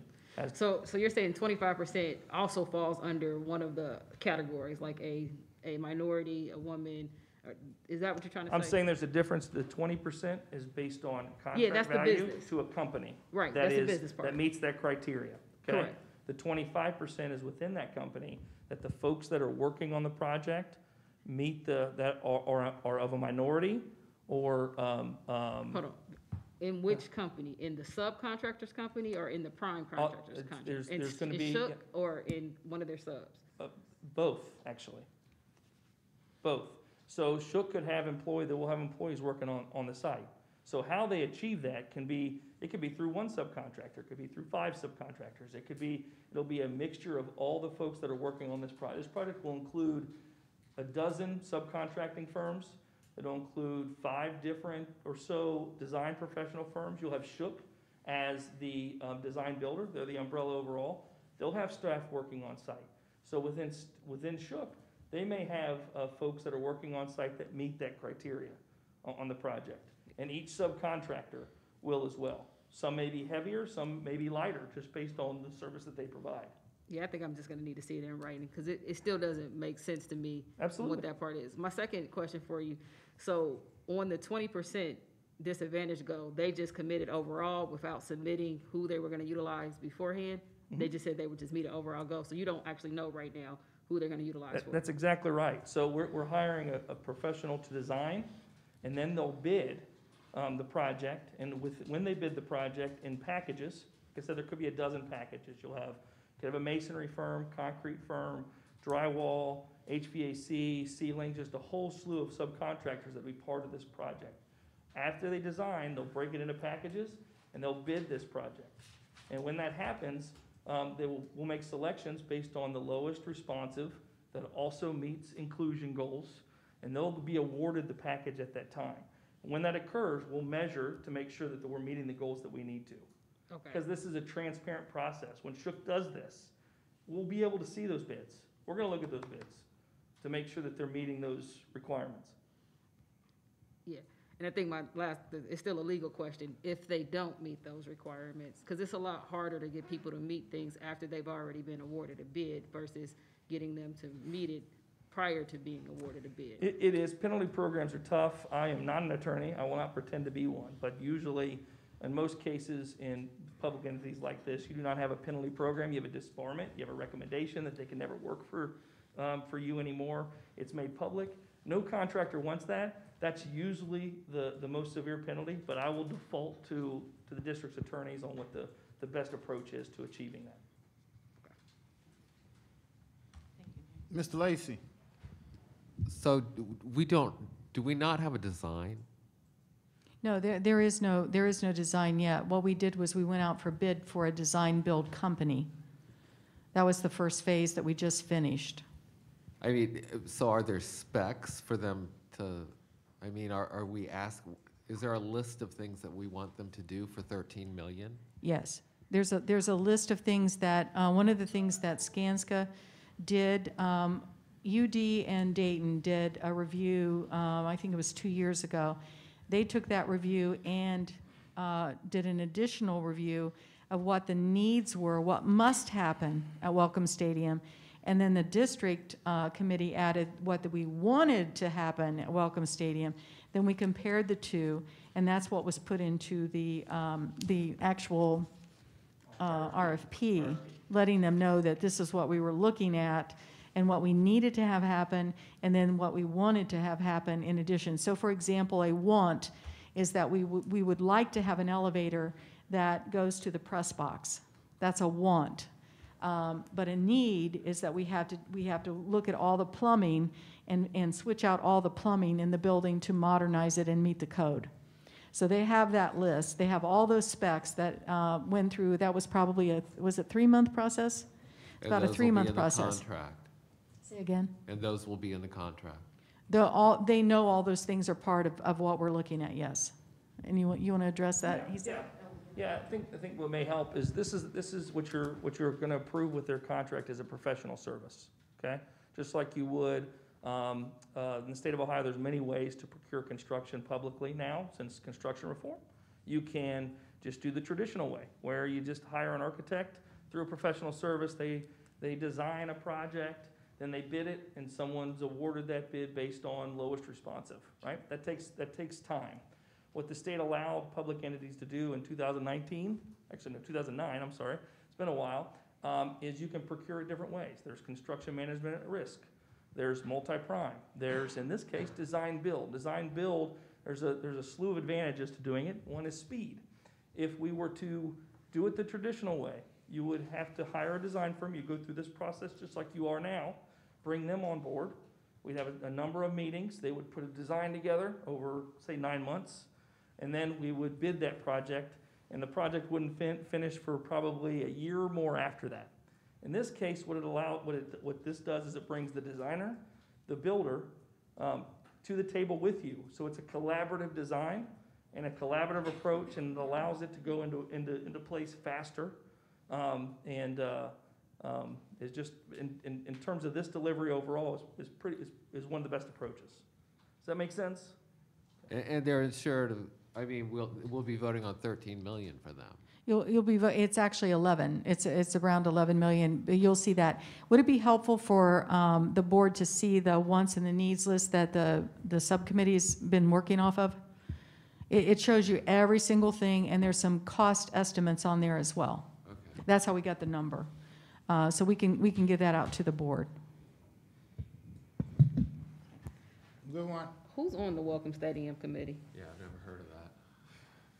It is myself, Ms. Wigganye, Dr. Lally, Mr. Hurwitz, who else is there? Drew, project manager, and Executive Director Jones. And Rick Rayford. All right. How often can you guys report out to the board of what's happening on the Welcome Stadium? As often as you'd like. Yeah, if you reach out. Probably every month, if you guys are meeting every month, I mean, because there's a lot of new information. And I think I coming. sent the last, I can't remember the date, but I sent the last one out, but we have not sent out to you the wants and the needs. And that would probably be very interesting and helpful to you to see that, because the process has been a 3-month process of gathering how things are at Welcome, what needs to be replaced, and there have been some internal repairs that had to be done immediately, so our team did that. There's also been some other analysis, like underground piping. Do we have to replace that? We found that there are 2 places that it's blocked, so we can send that out to you so you can see the actual things that must happen to refurbish Welcome. Lighting, sound equipment, so it's a 2-3 page thing at least so I'll share that out. Can we put a third person on the committee, because it's only 2 board members right now? We can talk about it. Are there any other questions? That concludes my recommendations for reviews, President.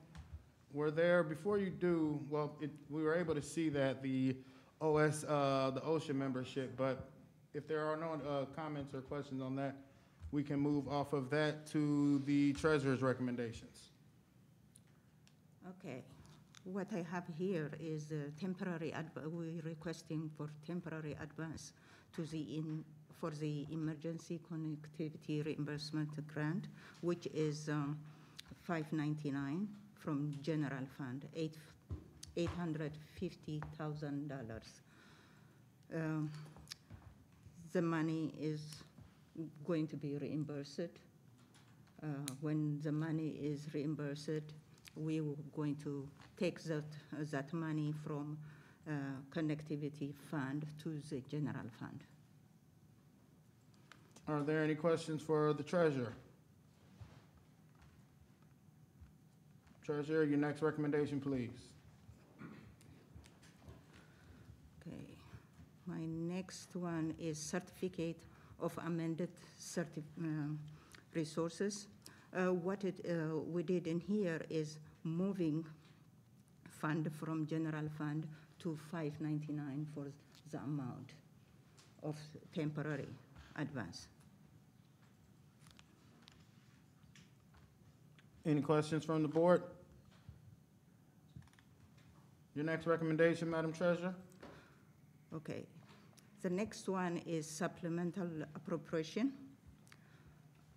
The same way, what we are doing is we increasing general fund by the amount $850 for the advance for today's, and when they repay, we are repay for the repayment. We are increasing $599, which is the connectivity fund, by 3.7 million, because last month we did the 2 million, and now we put in 850 for the advance, 850 when they repay it. So it looks like a double, but it is not.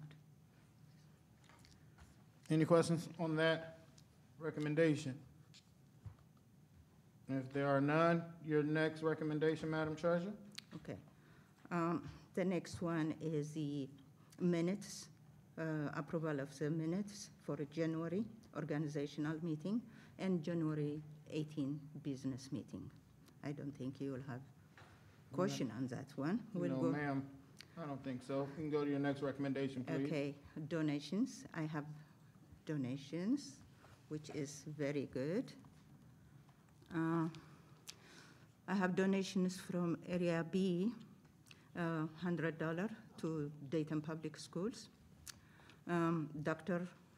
Gabriela Pickett for McKinney-Vento, $200. Johnny Watson for McKinney-Vento, $50. Lisa Hanwar and Susan Spiegel, $1,000 for Dayton Public Schools. new fellowship Baptist Church for McKinney-Vento, $120. Thank you so much. We Yes, appreciate definitely. the We- donations. We want to say thank you to everybody that donated, and especially one of those names looks very familiar, so we appreciate all the donations that come from our community. And as always, we definitely appreciate what goes into the McKinney-Vento program and all the work that they do for so many less fortunate youth and families. Your next recommendation, please, Madam Treasurer. Okay, the next one is purchase requisitions. These purchase requisitions are from different departments. Let's look together, and if you have any questions, we'll answer them.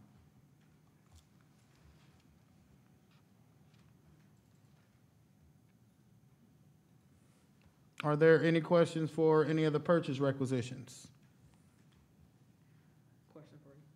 It's a good one. Also have a statement. When the treasurer finishes hers, I do have a question on the OSHA thing, but I'll wait till it's finished. The First Student is the company that does our routing services. That's the one you were speaking of earlier as well? And that's the same company that was doing the busing services too, correct? It's actually a subset of them. Dr. Burton, you want to explain that relationship? The company we work with is called First Planning Solution, and First Planning Solution does routing for a number of school districts. And it's a subset of First Student, but, and it does routing. It's just nothing but routing for us and a number of other districts around the country. Okay. And how's that been going this year? They've done a wonderful job. They had to step up to the plate, in October when we had to go back and redo routing, and they were able to get us up and on our feet in about 6 weeks, about 4 to 6 weeks, going back and forth vetting, and they've gotten our routes down quite a bit, and they put together a plan that we're going to share with the board on Tuesday of what we believe would be efficient routing based on the data that they were able to do. They are experts in routing, so they have a number of individuals who've been doing this work for about 20 or 30 years. We're very satisfied with the services they provided. Okay. Can you show in that plan, if you already weren't planning to, just where we were before them and how we've changed since we've had them, so we can kind of see the comparison of how it's increased our service? So, you mean the number of routes? You want to see how many routes we had before they intervened? Because that's what they did. Like, we may have been at 140, 160 routes, and they were able to get us down to 105. Okay, yeah, just want to see the effectiveness of them. Yes. So however you quantifying that, just show us that. We'll bring that in when we do our presentation on Tuesday. All right, thank you. Any other questions? No. We'll take some time. Oh, yeah, I have one more. I had a statement, actually. Yes. I did see, we're on purchase requisitions, right? Yes, ma'am. I do want to shout out that I see that we did business with a Dayton local minority-owned PL Mechanical LLC, and that's awesome. So I do want to shout that out. That's it. Appreciate that. If there are no other questions, comments, Treasurer, your next recommendation, please. I have one Zenin now. That is BSN Sports Inc. for $4,498.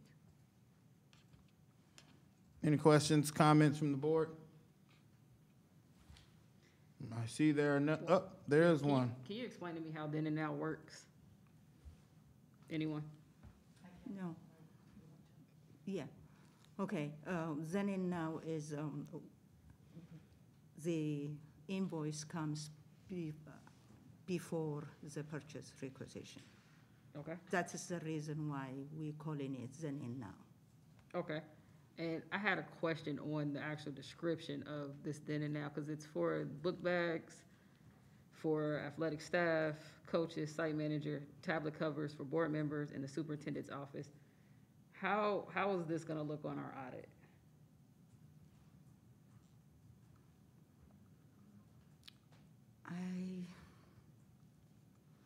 If I let's look for the purpose on this, and if it is for public purpose, the audit will be okay. Okay. All they look is for whether it's for public purpose, those expenditures. But this just went to employees, including ourselves.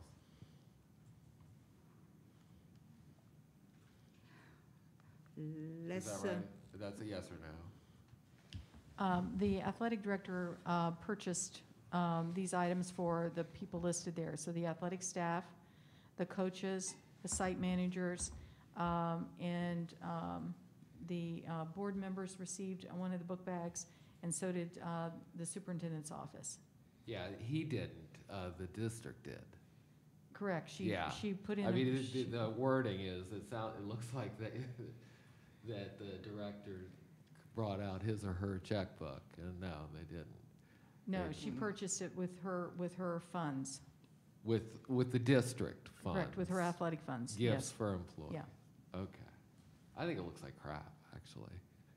And basically, this is it's very similar to when you purchase shirts, and you give them to Give 'em people. It's out, that kind of thing that was done.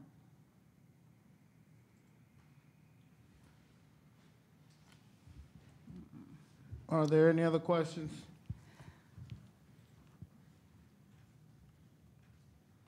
If none, we'll go to your next recommendation, Madam Chair. The last one is a placeholder for monthly financials, since the financial committee is going to meet on Thursdays. Thank you. Ms. Goodwine, you said you had something to go back for the OSHA thing. Yes, is Belmont Middle School not in athletics? They're getting added on there. Okay, because they were missing, so that was the part. Yep, we've already noted it and put them on there. So pursuant to section 121.22G2 of the Ohio Revised Code, I move that this board go into executive session in room no, we're not in 116 anymore, though. We're upstairs in our board meeting room. This meeting is being held to consider the employment of public employees, including compensation or other terms and conditions of their employment, and to consider the employment or dismissal of employees. Is there a second? Second. It's been seconded by Board Member Dr. Pickett. May we have a roll call, please? Hang on one second, Mr. President. Was there an item on executive to discuss potential legal action as well? Did we want to? Yep. It was were they here? It was not to discuss something with legal, but to discuss a legal matter. I'm sorry, I misunderstood, so I just took that off. Okay. And then we can add it on there. One moment.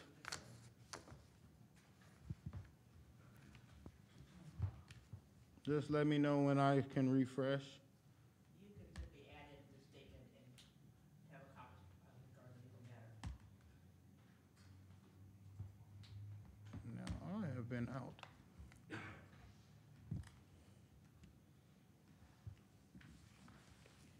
Let me go back down.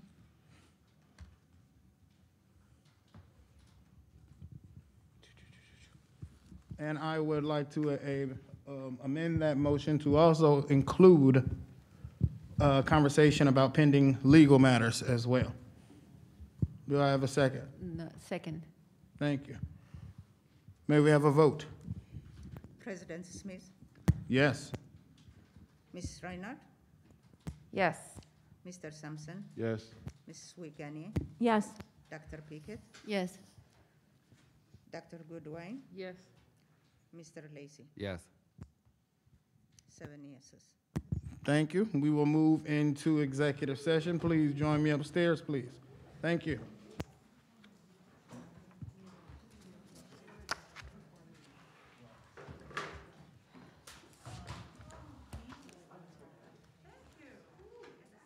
Madam Treasurer, you don't need to come up.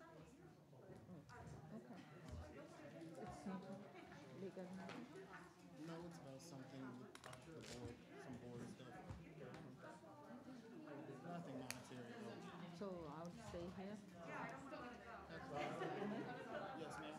How long is it going to stay? Forever.